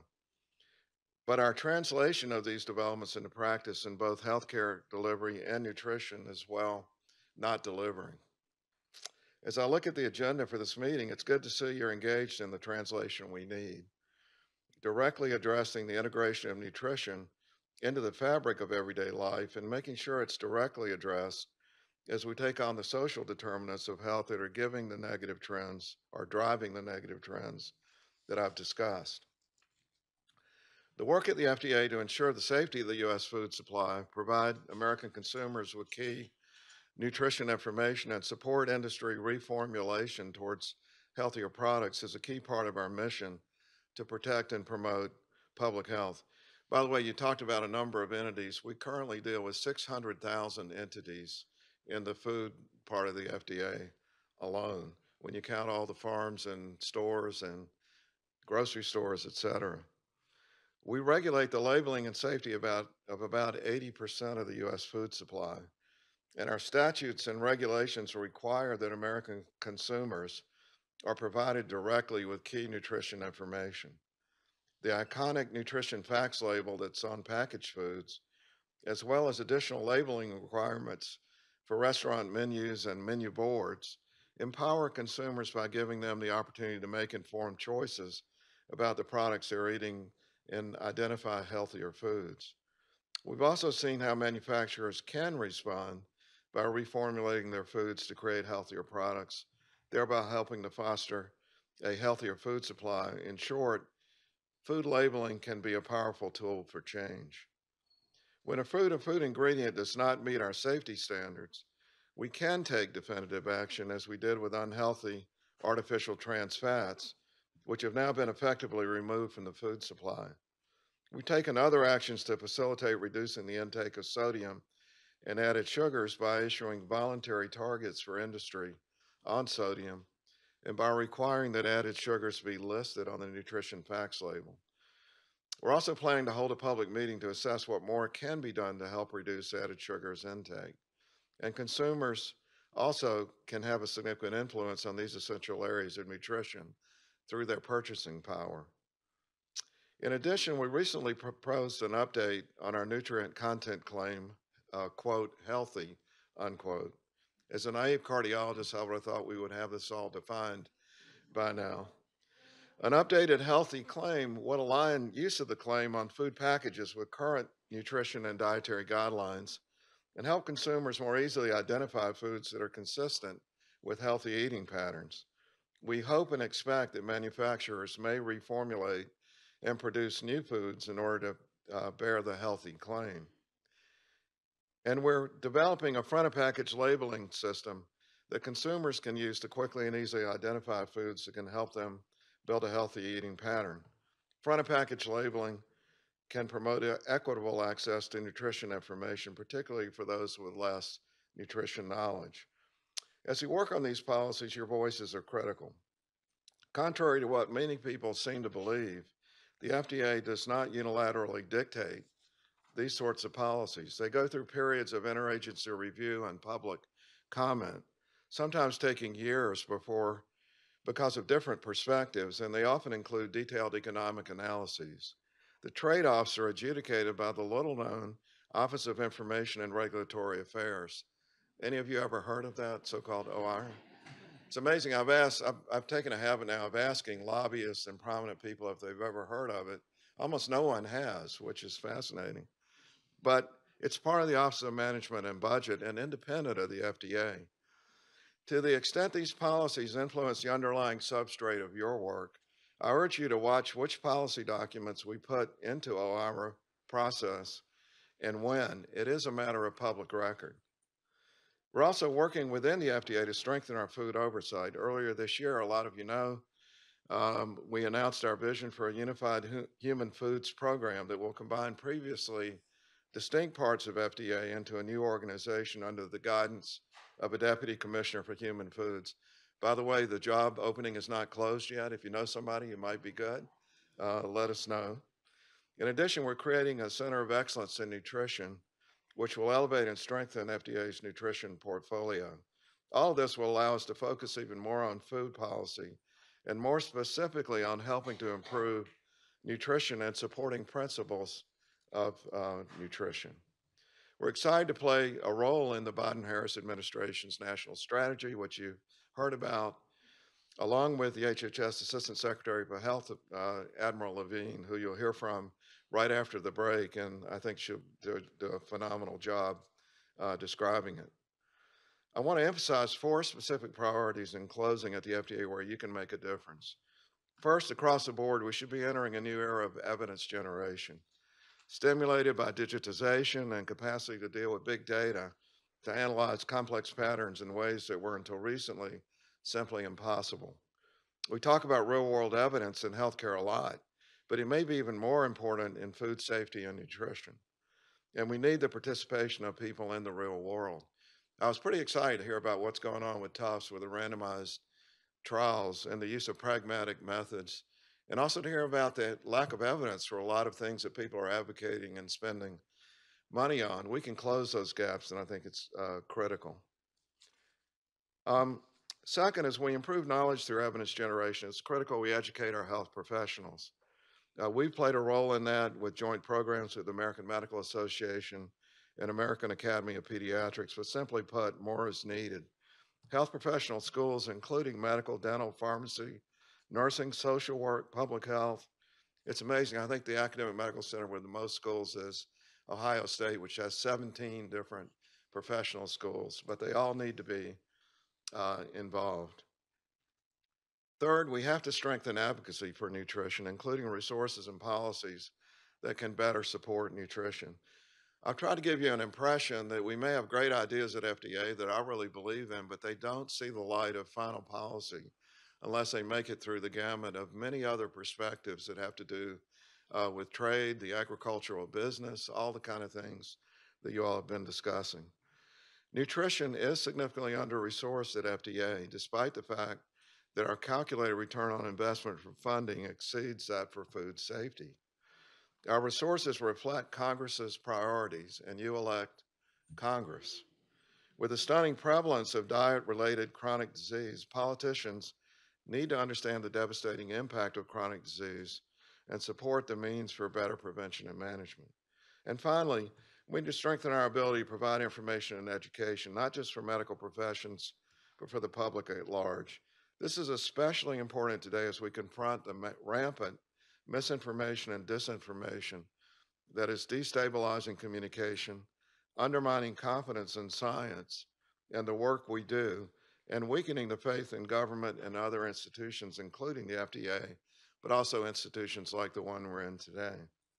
It's something that's affecting not just our work on nutrition and food policy, but every area of public health.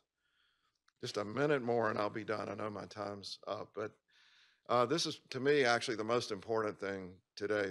This misinformation spread largely through social media and online cable entertainment is leading people to make plainly uninformed and adverse choices regarding their health. I came off a call this morning about the current stage of the pandemic. Almost everyone who's dying from COVID-19 today is either not up to date on vaccination or did not have access to an authorized antiviral, and they're free. The misinformation machine is really causing a lot of death and disability. And we see this across the whole spectrum: tobacco products and vaping, spurning the effects of life-saving medicines, and continuing to eat an unhealthy diet.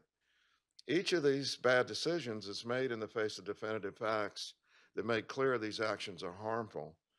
Unfortunately, the information ecosystem, increasingly linked to the social determinants that are so important for health, is very susceptible to manipulation by people trying to sell adverse choices through persuasion and social identity. Misinformation about how foods can fit within the health dietary pattern is a distinct but important category of misinformation. It can confuse consumers who have many other issues to focus on in their daily lives, leaving them susceptible to influences that lead them to make uninformed food choices for themselves and their families. And it's often targeted to certain populations, including children are members of specific geographic, ideologic, racial, or ethnic groups that may be at increased risk. My favorite one recently is gummy bears, which have all sorts of different things in them now and sold targeted to children.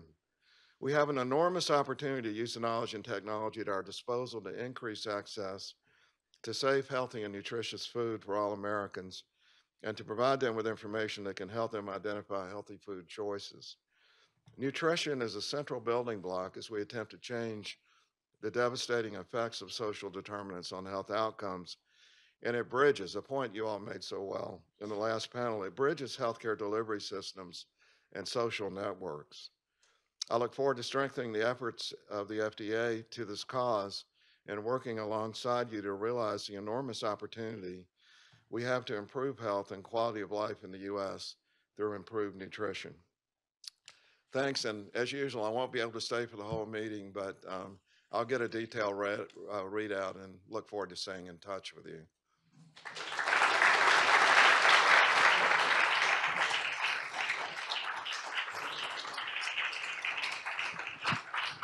Wonderful. Thank you so much, Dr. Califf. Wonderful to have you here. We are so honored to welcome Admiral Rachel Levine, Assistant Secretary for Health for the U.S. Department of Health and Human Services and the head of the U.S. Public Health Service Commissioned Corps. Thank you so much for joining us today. Thank you so much for joining us today, Admiral Levine. The floor is now yours. Well, good afternoon, and thank you so much for the invitation to speak with you today. I am Admiral Rachel Levine, the Assistant Secretary for Health at the Department of Health and Human Services, and it is certainly my honor to say a few words about how improving our relationship to food can help strengthen public health across the country. This is a key issue for the Biden-Harris administration. Last September, the White House held a landmark summit on hunger, nutrition, and health, in which I was honored to attend as Assistant Secretary for Health. That event produced an initial $8 billion package of private and public sector commitments and led to the publication of a national strategy on hunger, nutrition, and health. In my role, I oversee our Office of Disease Prevention and Health Promotion, which coordinates much of the federal implementation of that strategy. We work very closely, of course, with the USDA. Nearly every pillar of that strategy is central to our conversation today, and I would like to share those pillars with you because I think they help us frame our goals very clearly. The first pillar is to improve food access and affordability by supporting school food programs, ensuring that children have access to nutritious meals in the summer as well, and reducing barriers to participation, and by working to involve community members in the design and implementation of those federal assistance programs. Our second pillar is to integrate nutrition and health by investing in health-related social needs. This includes conducting more screenings for food insecurity and nutritional insecurity, and offering nutrition services, and better educating health professionals about how to help their patients make healthy food choices and be more physically active. We want to work in our third pillar to empower all consumers to make and have access, that access is key, to healthier choices by creating environments that support those healthy choices and by bolstering local food procurement. Our fourth pillar is to support physical activity for all by offering more opportunities to be physically active in communities and by supporting comprehensive physical activity programs in schools.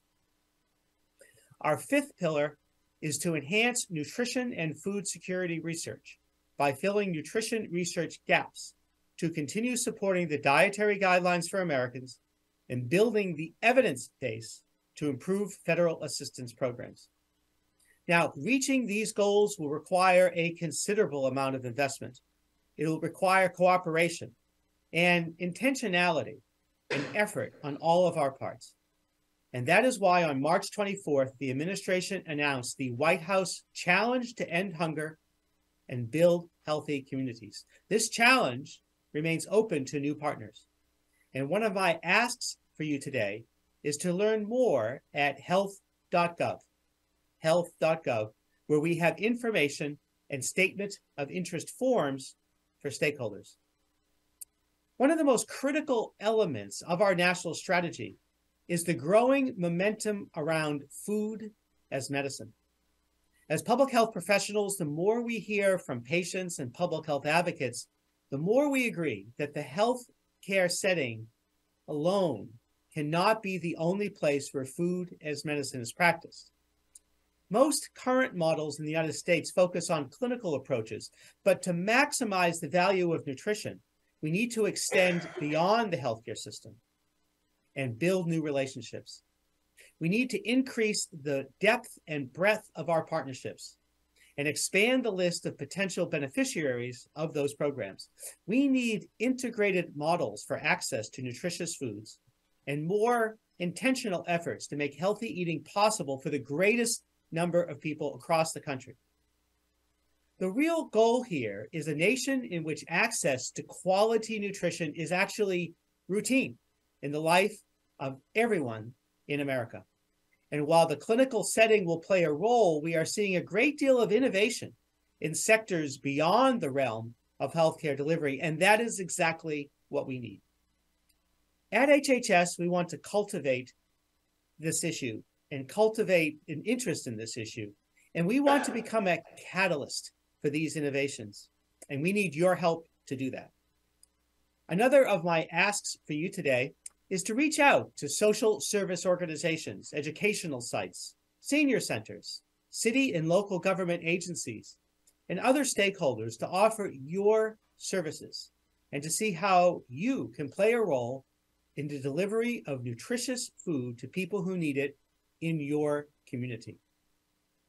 At the Office of the Assistant Secretary for Health, we are helping to reduce and mitigate diet-related chronic diseases by supporting a diverse range of food as medicine models. Over the course of the next 12 months, we will be convening leaders across the federal government to advance food as medicine efforts collaboratively. We will also convene representatives from a range of non-federal systems that we believe must be included in a broader food as medicine context. Now, I have seen the value of innovative approaches to nutrition firsthand.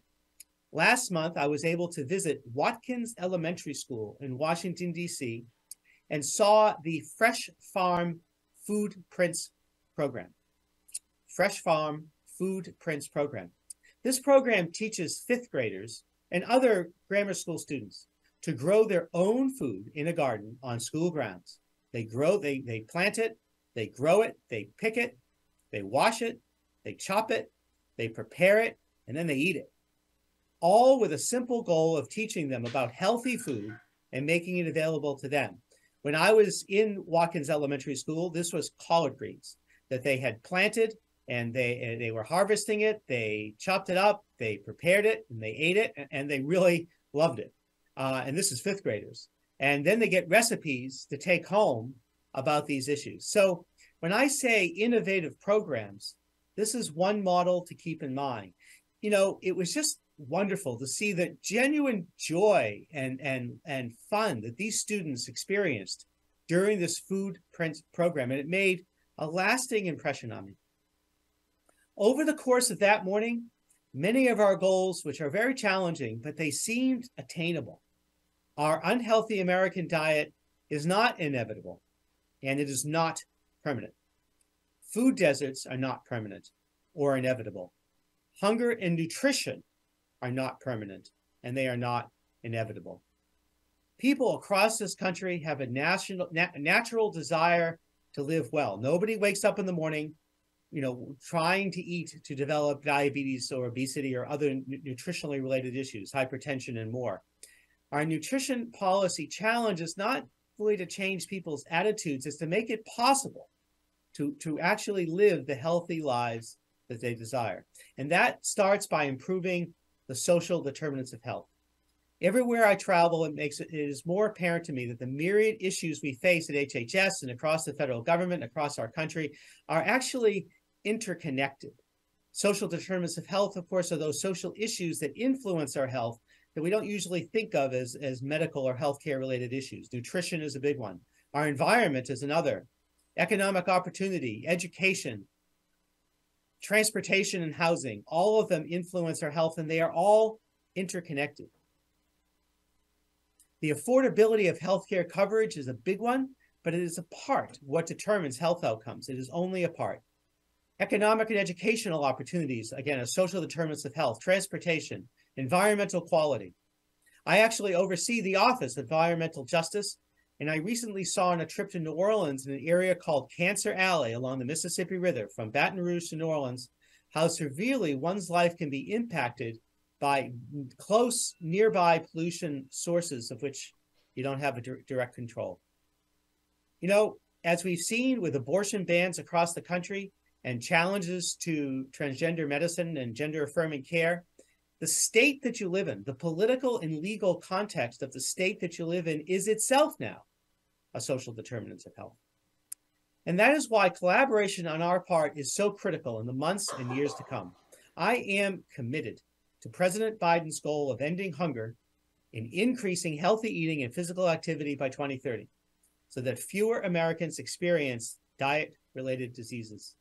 Millions of people across the United States need us to push forward on policy innovation, and they need us to make more nutrition and anti-hunger programs available to more people than we ever have in the past. So for me, food as medicine is a clinical innovation, but it is not simply a clinical innovation. It is a call to action. It's a recognition that you can't wait for someone to get sick before we make healthy food options available to them. It's an acknowledgement that actually diet and food security and nutritional security is one of some of the most important quality of life issues in our country. We as doctors, public health practitioners, researchers, caregivers, nurses, other medical and healthcare providers, if we're going to improve the quality of life for the people that we serve, we need to take opportunities like President Biden's challenge seriously, and we need to start working more closely together with as many stakeholders as we can. So I am very grateful to Tufts University and to Dr. Mouzaffarian for hosting today's event. This is a timely conversation. It's a great opportunity for all of you to think about the connections that you can make in your community. And I know how fantastic a community Tufts is in the greater Boston area. I grew up in Wakefield, just a couple miles north. I am continually impressed by people working on hunger and nutrition. We know that heart disease is still the #1 cause of death in America. We know that 2 in 5 American adults are obese. More than 10% of American households are food insecure at some point during the year. We also continue to have challenges with eating disorders, lots of challenges that we have. And we continue to work every single day to address these very real but very solvable problems, even while sometimes other issues grab the political headlines. Nutrition is one of the most important public health issues of our lifetime. I think it is a key to achieving our vision at OASH, the Office of the Assistant Secretary for Health, of healthy people, healthy communities, and a healthy nation for all. Thank you very much. It was a pleasure to be here.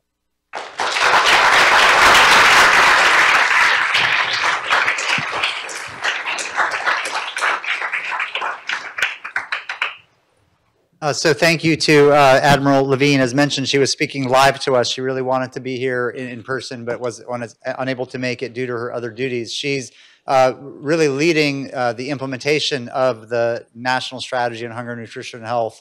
There's a lot going on. So for people that don't believe in the power of government, they're really, all the agencies are working really, really hard to implement these things. And so as she mentioned, there's a new call, a new challenge to foundations, the private sector, community organizations to make new commitments beyond what they're doing now to help meet the goals. And we're very fortunate to have from the White House, Kellyanne Blazek and Will McAtee here. They will be here at 5 to 6 p.m.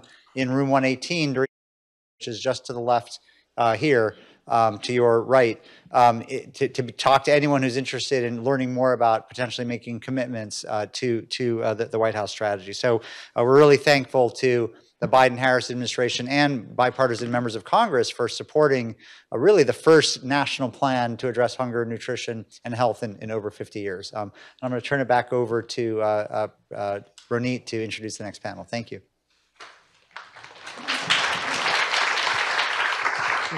Super. So now we are going to turn our attention to the impact of food as medicine programs on individuals and communities. As our next panel makes its way to the front, I'd like to introduce or to invite you to come to your seats. As they do so, we will play a short video that features Gloria Lopez, who is a volunteer community health worker and a participant of the Produce Prescription Program at Adelante Mujeres. Immediately after that, please welcome our panel moderator, Pascal Jean, who's National Program Leader in the U.S. Department of Agriculture's National Institute of Food and Agriculture. So as soon as the video ends, Pascal will begin our panel. Thank you all so much. You guys can have a seat if you'd like. Yeah.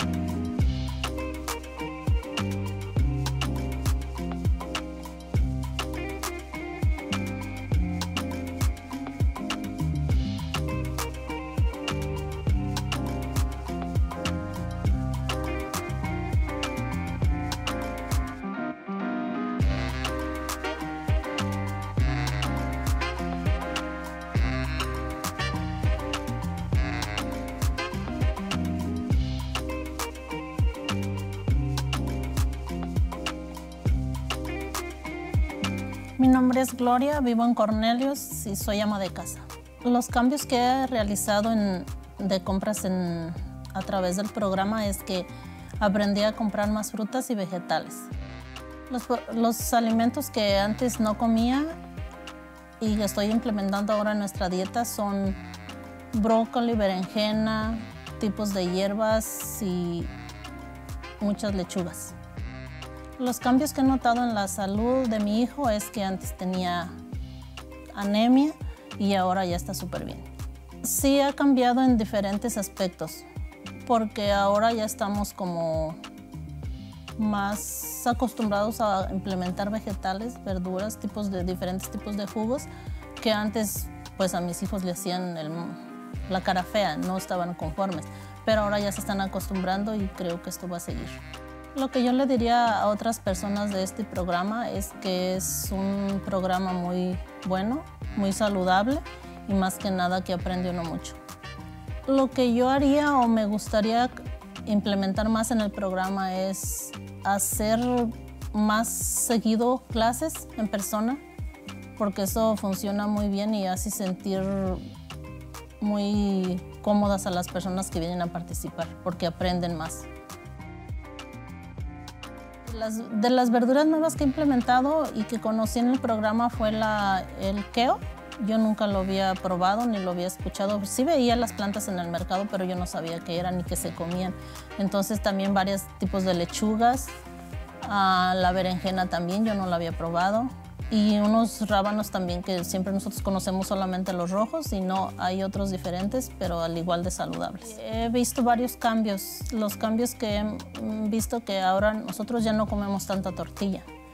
Comemos menos grasa y hemos implementado más vegetales en cualquier comida que comamos. Ahora, si hacemos cualquier cosa, siempre va vegetales a un lado o ensalada a un lado. Lo que más me ha gustado y he descubierto es que puede uno mezclar diferentes tipos de verduras o diferentes tipos de hierbas para sacar un jugo delicioso.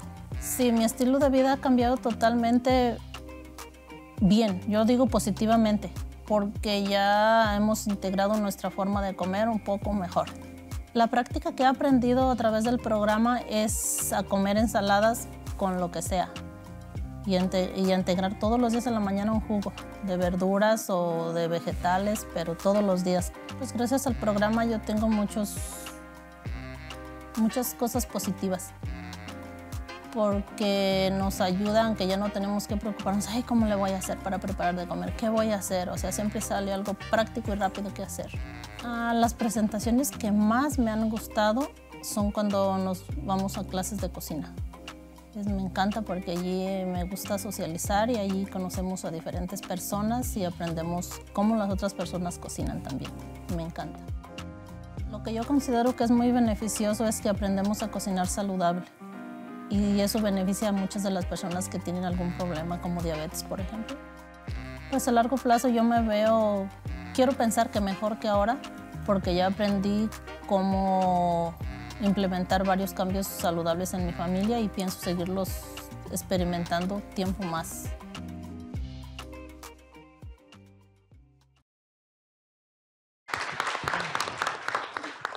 Hello. Anybody else very hungry now after seeing all these beautiful fruits and vegetables? Okay, not only me, great. Hi everybody, my name is Pascal Jean. I am a national program leader at USDA NIFA. I am one of the co-leading NPL that is leading the GusNIP program, which we have mentioned multiple times here. Just a little bit about GusNIP, for those of you that don't know. It is specifically the produce prescription program. It supports grants that conduct and evaluate projects that provide prescription to produce fresh fruits and vegetables to individuals managing or at risk of diet or related health conditions. Between 2019 and 2022, NIFA has funded over $270 million to approximately 197 projects. And I wouldn't be a typical NPL if I don't tell you that the RFA is currently open and closes on May 16. The program aims to increase the fruits and vegetable intake, reduce individual and household food insecurity, reduce healthcare usage and associated costs. So far, the program's findings find that those projects have increased intake of fruits and vegetables, also as well as improved the food security. And also, please note that the year 3 report will be released this summer, in June specifically. Overall, the GusNIP supports farmers, increase access to nutritious food, aids in economic recovery, and contributes to resiliency and community. So that's basically a little overall about the GusNIP program. But along with me, I have a great panel so far, 2 familiar faces for me and 2 new ones. So as they introduce themselves, I would like them to answer that question, which what inspired you to join in the Food is Medicine program? So first I start with Martin Richard. Should start with ladies first, but I am Martin Richards. I'm the Executive Director of Community Farm Alliance. We are a membership-based grassroots organization in Kentucky and have been supporting Kentucky's farmers for coming up on 38 years. I'm really excited about this conversation, specifically about what it can do by utilizing local and regional food systems, the opportunities there, the economic opportunities. Our programs in Kentucky are already showing an 8-to-1 return on public investment, and that's pretty doggone good. As well as the opportunity to mitigate the effects of climate change and make our communities more resistant. And then the other one is to really reorient the farm and food system, not only in Kentucky, but in this country. That's what excites me. Thank you. All right, Concetta Paul. My name is Concetta Paul. I live here in Boston. I have Caribbean roots. I am a recipient of medically tailored meals, or I was. So I have, I'll just read my first page, because if I don't read, I don't want to ramble, so I put it down. So I will tell you as to how I got involved. So I love cooking because, you know, the Caribbean background and creating my own recipes. So it was really disheartening for me when my ankle bone was dislocated due to a vehicle accident in 2021. So the bone actually protruded through my skin. The accident occurred outside of Tufts. So the ambulance, yeah. So the ambulance took me to Tufts Hospital. So I was in a knee to ankle splint for several months. I had to use a walker, stay off my feet, so I could not cook.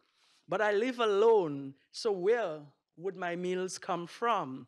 So I went online and I started searching very diligently and frustratingly, I must say. And then I finally stumbled on the Community Servings, which is a coalition partner of the Food is Medicine Meal Delivery Network. That was before, though, the Massachusetts, Food is Medicine Massachusetts, before they launched their very user-friendly website. I will plug it, foodismedicinemass.org. Foodismedicine, Massachusetts.org.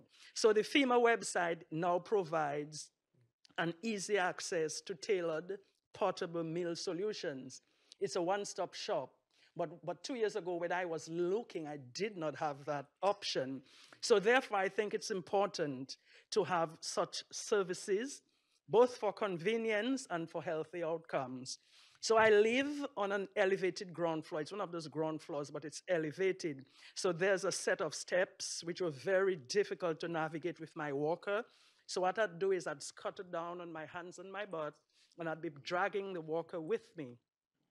Before my accident, I'd walk about 2 miles, take me about 30 to 45 minutes. With the walker, it took me 1 hour to go 4 blocks. I was just hopping on one foot. So I was, and I still am, very grateful for those home-delivered meals from Community Servings. Community Servings is a member, as I said, of the FEMA Coalition. I am particularly grateful for the ethnic component because it reflected my own food preferences and cooking style. And I have no complaints at all about the meals or the service. But as the panel continues, I have some areas of broader concern that I hope I'll have an opportunity to put forward. Thank you.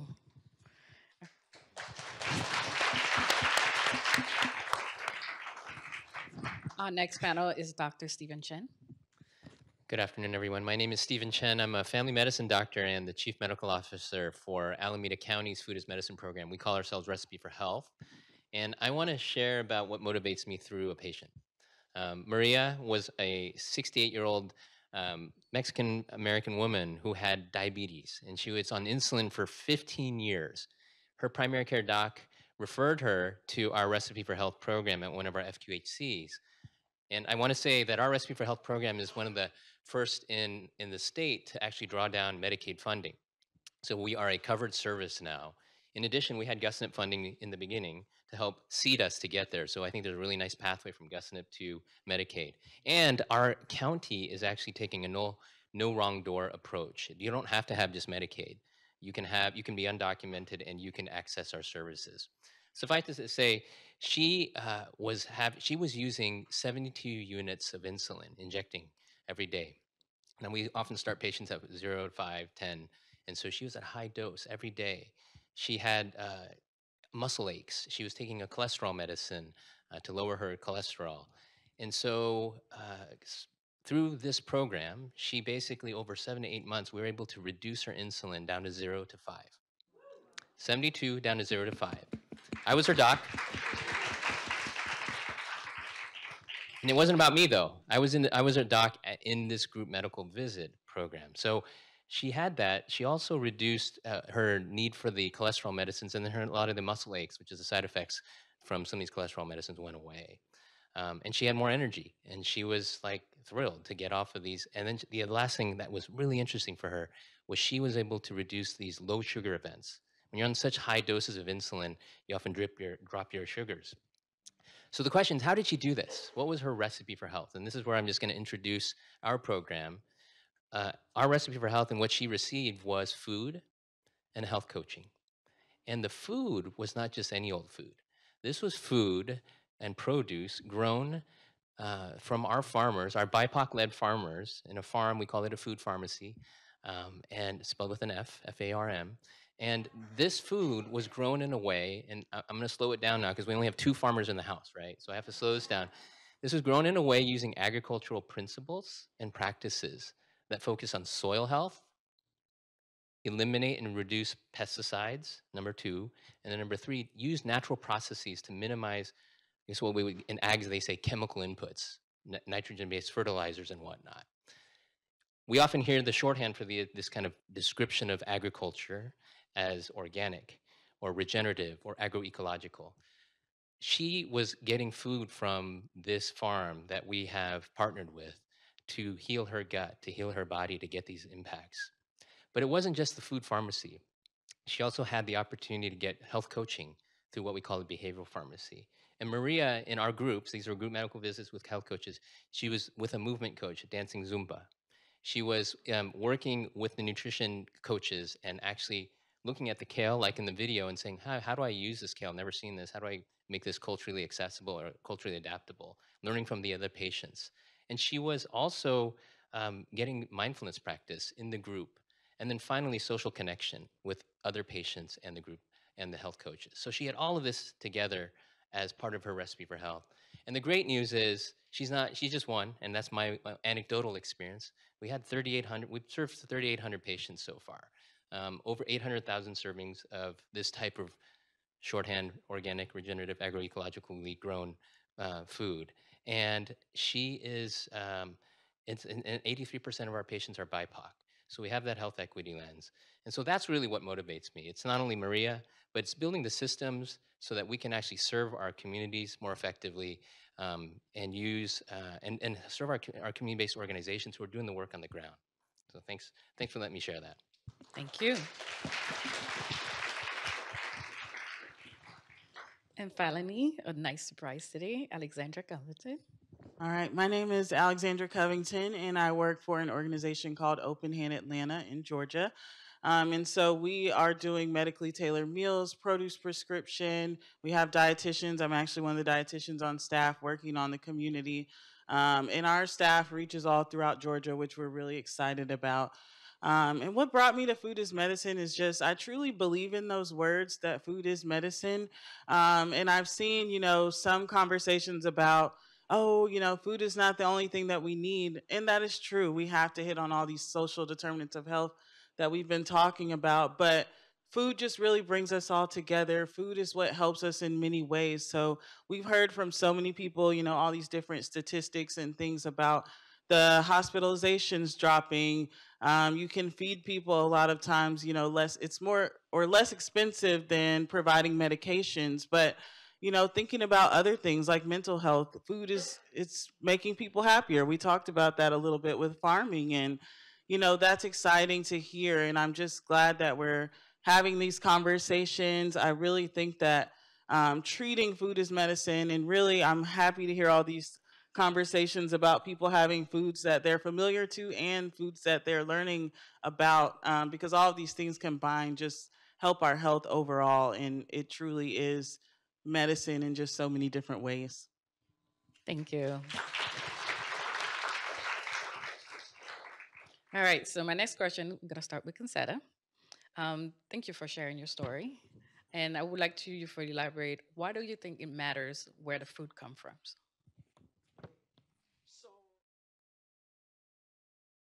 So I'm glad I'm sitting next to someone who is into farming. One of my main concerns, one of my pet peeves is food ingredients. So it matters where the food comes from. So most people equate food with edibles that are produced on a farm. But if we examine our supermarket shelves, we will realize that most or much of the food that we buy and eat is not produced on a farm. It is produced in a factory, it is processed. And it can be labeled food because I was curious and I looked up what food is, and I used an old-fashioned Webster's dictionary.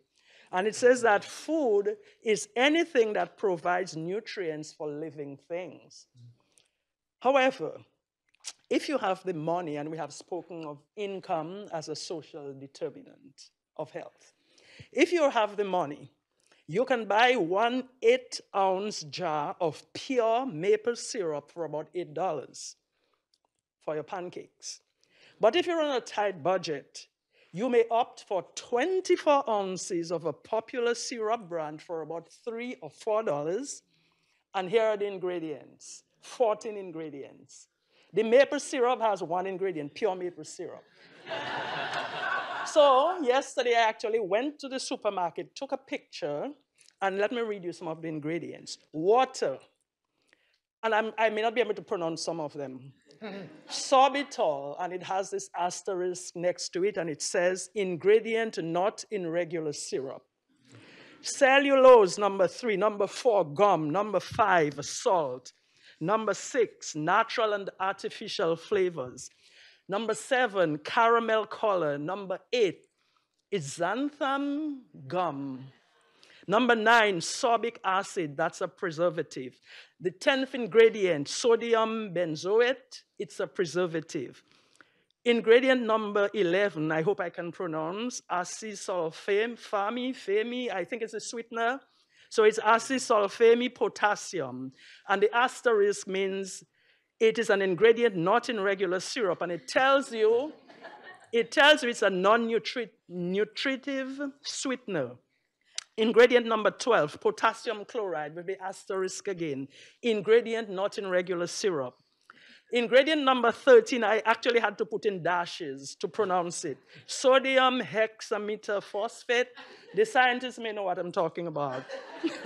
Number 14, phosphoric acid. And number 15, sucralose, which also has the asterisk, non-nutritive sweetener, ingredient not in regular syrup. So these are 15 ingredients. Some of them are not even in regular syrup. So you buy this because of your income.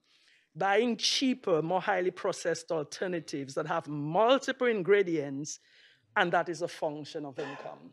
So I am very concerned as to where food comes from. Because if it comes from the farm, especially locally sourced and locally produced farms where you pick or community gardens, then you don't have these ingredients. And also chemical additives. And I would hope I have a chance to talk about the cumulative, you know, when you add it up, because you might have an ingredient and this, you might buy a product and they might tell you the level of this chemical in the ingredient, it's okay to use. But over your lifetime, 20, 30, 40 years of using this one product and multitudes of other products, what about the cumulative effect? Does it add up? Does a trace stay? If I pick up one strand of hair every day and pile it up, how many do I have after 40 years? So this is another area. Very good.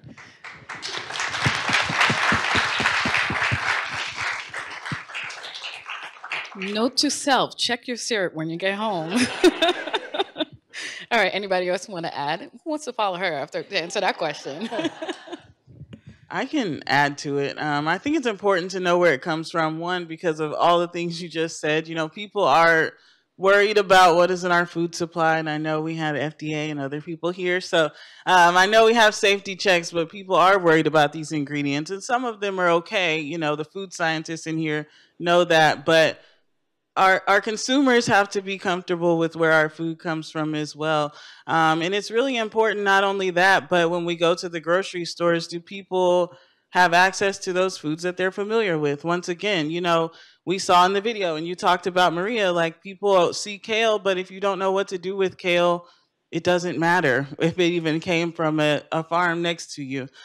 So it's really important that we do pay attention to where those things come from, and also just recognizing not everyone has access to a lot of things. They may have a grocery store in their neighborhood, but what quality of food is it? It may be chicken, but I have seen even in, you know, family members' neighborhoods where maybe that meat is not something that you should buy. We've all seen that, right? We go into grocery stores and we have certain grocery stores we're not going to buy the meats or the produce from. And like you said, everybody can't buy 100% maple syrup. So how can we have an impact and really just think about, you know, what are people comfortable with? How can we make people more comfortable? How can we inform people that maybe it is okay to have ascorbic acid because it's a preservative? But we have to talk about those things. So I'm glad you asked that question.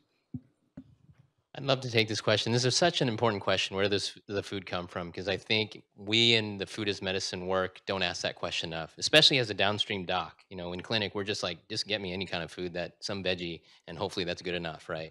But I think we have the flip side, a positive side and a negative side we have to manage. One is when you ask the question where the food comes from, you have the opportunity for what I've been terming force multipliers for health. And you have the opportunity to guard against the economic race to the bottom. So I'm going to talk about both of those. The force multipliers for health, if we start really thinking about the food being grown in manners that are using agricultural principles, again, I'm going to go through those three things of focusing on the soil health, on reducing and eliminating pesticides, on reducing chemical inputs to the growing of this food, we have an opportunity to move into human health improvements like with Maria and what we're hearing here, right? Her gut microbiome is getting better. She's reducing all these health outcomes. But the farm worker health, the people who are making the food, less pesticides and less impact. The communities in which they live in, there's less chemical drift from all the sprays. That is human health consequences when we look upstream as to where the food comes from. So that's human health. If we look at economic health, local, as Martin was saying, and regional, if we now, you're using Medicaid dollars or Medicare dollars, and healthcare is $4.1 trillion per year, right? If we just take some of that money and now invest in food systems, we have the opportunity to create local supply chains like we've done, BIPOC-led, from farmers, distributors, transporters, all the way through. And now you have local opportunities for wealth creation that's staying local. And then thirdly, the climate piece. Again, Martin was talking about that too. When you have soil grown this way, or not grown this way, but managed this way, you have the ability to increase carbon sequestration into the ground, less CO2, less greenhouse gases, and we then have healthier soils to increase nutrient density in our vegetables that we're growing. The water intake of these healthy soils is better. It's like a sponge. So when we have these, and in California, we have these atmospheric rivers, all these storms happening, we can actually manage the flood system better, or in droughts. So you have climate impacts that ultimately affect us downstream in our communities. And then the last piece, and I'll say, is the equity. We don't want to leave communities behind. BIPOC communities, rural communities, marginalized communities. When we're investing a sliver of this 4.1 trillion into an ag system or a food system, we want to make sure that those equity guardrails are there. So human health, economic health, climate health, and equity throughout. Thank you. Did you want to add anything? I could add a lot. I'll try not to. 30 years ago, I was a pretty traditional Kentucky farmer, raising tobacco and had cow-calf operation. But I could see, if myself and my neighbors, we could see the future of tobacco, and it wasn't good. So at that point, I started transitioning and got about 15 acres certified organic, began growing vegetables.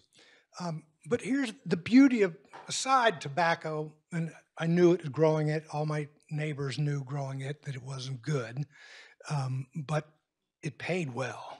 And I tell you, it put so many kids through college in Kentucky. It was the backbone of our rural communities. And in the spring, I got my quota number, how many pounds I could grow, and I could do a crop plan on the back of an envelope, including going to the bank and getting a line of credit to get me through the year. When I started growing food, I couldn't do any of that. There were no programs in place for that. And there were no markets, right, for that. Till I got hooked up with Community Farm Alliance. They sucked me in, and here I am. When they started an organic farmers cooperative. So, what really makes me hopeful is that, programs, the Food is Medicine program, and for CFA, that looks like we have a double bucks program called Kentucky Double Dollars. It is now at like 80 locations all across Kentucky.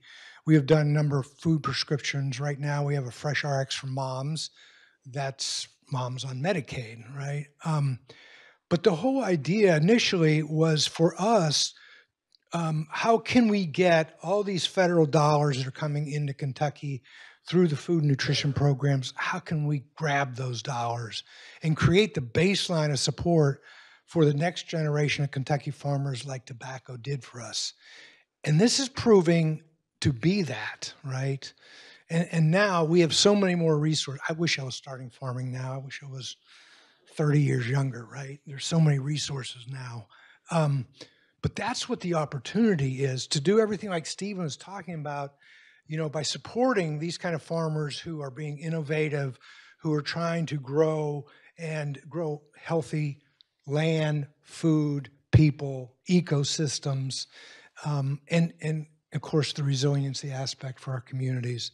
It is the hope for rural Kentucky, and I think for rural America. And the other piece is that I want to add is, a lot of people think that our food system is broken. It is not broken. It is working exactly the way it was designed when we were coming out of the Great Depression and going into World War II, right? And our goal was to produce as many calories as cheaply as possible and to be able to stockpile them. From my experience, our approach as a nation to our farm and food system has not changed at all. And I think this food as medicine, especially the national strategy on hunger, nutrition, and health, is the opportunity to reorient our farm system in this country from quantity to quality. And that will end up reflecting us in our health. Thank you. Very good. So I'm going to take a little turn now. I'm going to start with Dr. Chen. What does success mean from your perspective for your program? Like the overall management of these programs, what does success mean to you? And how do you measure it? Sure, that's a great question. Success for us for many years was to become a Medicaid covered service. And we hit that in September. And that was massive, right? Because it was no longer relying on grants. It was able to fully integrate into healthcare. I think the other, where we want to take the success is to actually now be that backbone in our county to continue to support the CBOs that are doing this work. The mechanism to become a medically covered service and then hopefully a benefit is a massive undertaking. It is data, it is detail, it is back and forth, claims, 837 claims, you know what that is? I mean, yes, so, you do. But that is not an easy task to accomplish for our farmers or for our community-based health organization or our community health workers or our health coaches. So our success now is to build that infrastructure in Alameda County, partner up with more of the CBOs and say, we'll take care of the back end. You don't worry about that. You do with what you do great at, which is take care of the community with the community. You mirror the community, and we'll take care of the back end. We'll get you the funding through drawing down on Medicaid. That's what success will look like. And I will say on a national level, I don't think we need to kind of reproduce the wheel here. We can actually take these successes and create a national mechanism to do this. I know every health plan is different, but there are some commonalities around doing this. And I think the earlier conversation was on scale. I think scale will be appropriate scale, regional scale, and when we scale, ensure that local communities benefit, and certainly have the national players, for sure, but let's have the equity guardrails around that so we're actually investing in our local communities. Thank you. Alex, do you want to add more from your perspective from work? How does food as medicine, what does the program success look like? Sure. For me, it's a little bit different, but it's probably due to our jobs and how we do things differently. But I'm looking at more of like the client perspective. You know, are clients happier? Do they have that self-efficacy piece? That's a big one to me. Again, do they feel like that they know what to do with these foods? Do they feel like they could go to a farmer's market, pick things out? Could they grow, you know, a simple plant like a tomato plant at home without putting a lot of pesticides on it? You know, those kinds of things. So that's self-efficacy. Another thing would be that health equity. So are we reaching all of the different people that we talk about, all of these different cultures in an equitable way? Are we not only giving them, like I keep saying, I know I'm a broken record, but are we giving them foods that they're used to? Are we giving them foods that they can try that are new? What about the herbs and the spices? Are we teaching them how to use those things? You know, looking at it in a more equitable, from a more equitable perspective. And then not only that, but of course those chronic conditions, you know, making sure if they have chronic conditions, are they able to bring things down like the A1C levels you were talking about? Has their blood pressure improved?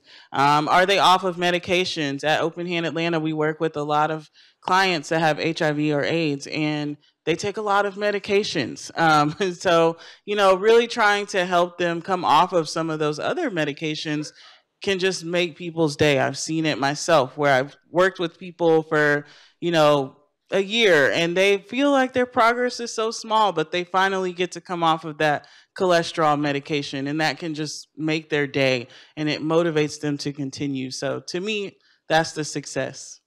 Thank you. Concetta Martin, do you want to add more? Okay, so success is, so all the stakeholders have a definition of success. So like her, I am here on maybe, I am the bottom. I am the user. So everything that channels down comes to me or anyone else here who finds themselves, because anyone here can break their leg and maybe you live alone or your kids are far away and you may find yourself also wanting medically tailored meals. It is not always a function of income. But for low-income people, success for me is a function of income. So I am speaking from the viewpoint of the single mom. This single mom, and I will use Massachusetts as an example. So we talk about the working poor. The working poor are people who work and are still poor.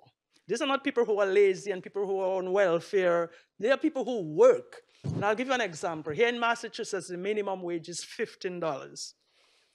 And so let us assume we have the single working mom who is working one day at $15 an hour. She makes $120 a day.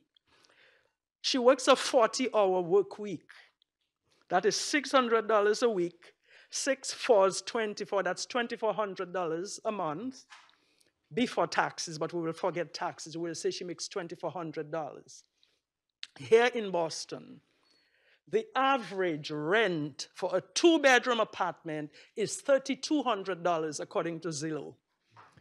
Now, this working mother on her salary cannot afford to rent an apartment unless she's lucky enough to get a lower tier apartment for $1,600, which means 17, 18, 19, 20, 21, 22, 23, she has $800 left for meals, transportation, and all her life expenses. So income, which lives across the street from medically tailored meals, you see, it is outside, it's not part there, it's outside, it's a neighbor, but it is also a determinant.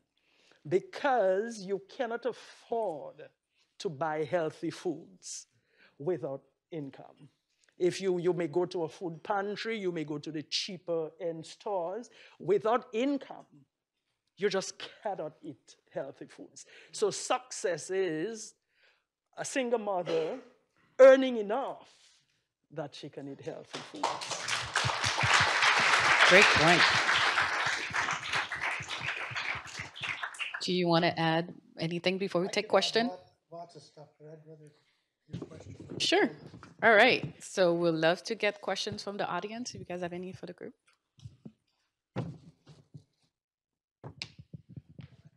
don't have any questions, I'm going to start talking.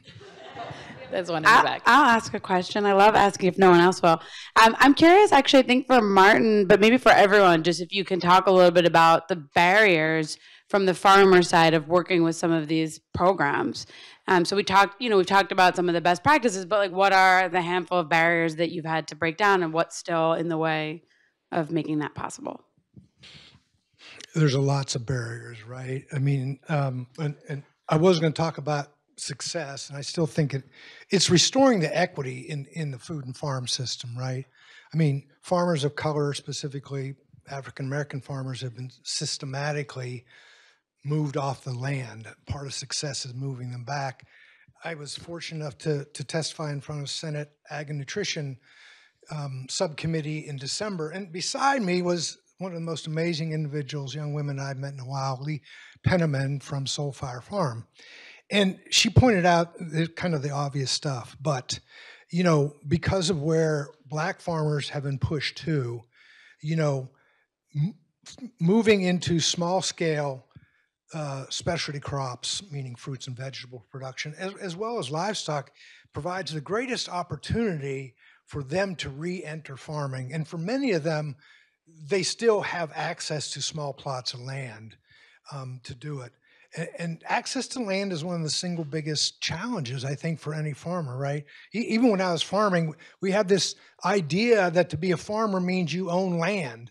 I never wanted to own land, good Lord, taxes and all that. But what I wanted to be was a good steward, right? To be able to do those kind of things, right? You don't need to own land to be a good steward, but you have to have the kind of right arrangement to make that happen. And so, I mean, I think we're seeing it. It's an undercurrent of rethinking about what access to land is and how it means we hold land in common.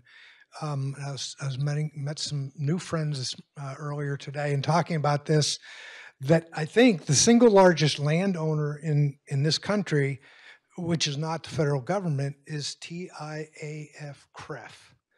And if you are in academic world, those are the folks who manage your retirement funds. And they are investing that in farmland, right?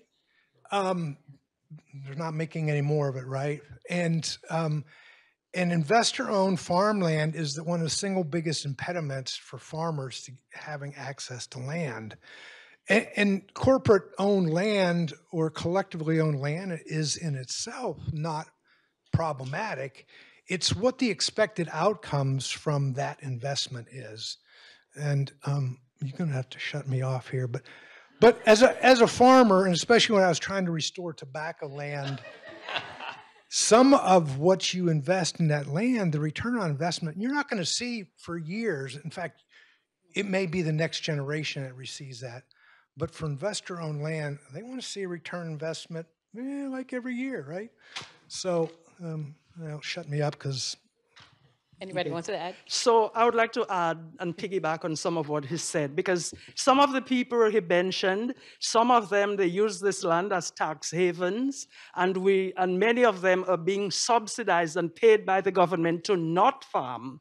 But we do not consider this welfare. We consider SNAP to be welfare, but when we pay millions of people who own land to not farm on it, we don't consider it welfare. So this is also a concern for me as well. And I'm also interested in food harvesting, because during COVID, if I'm not mistaken, farmers dumped milk.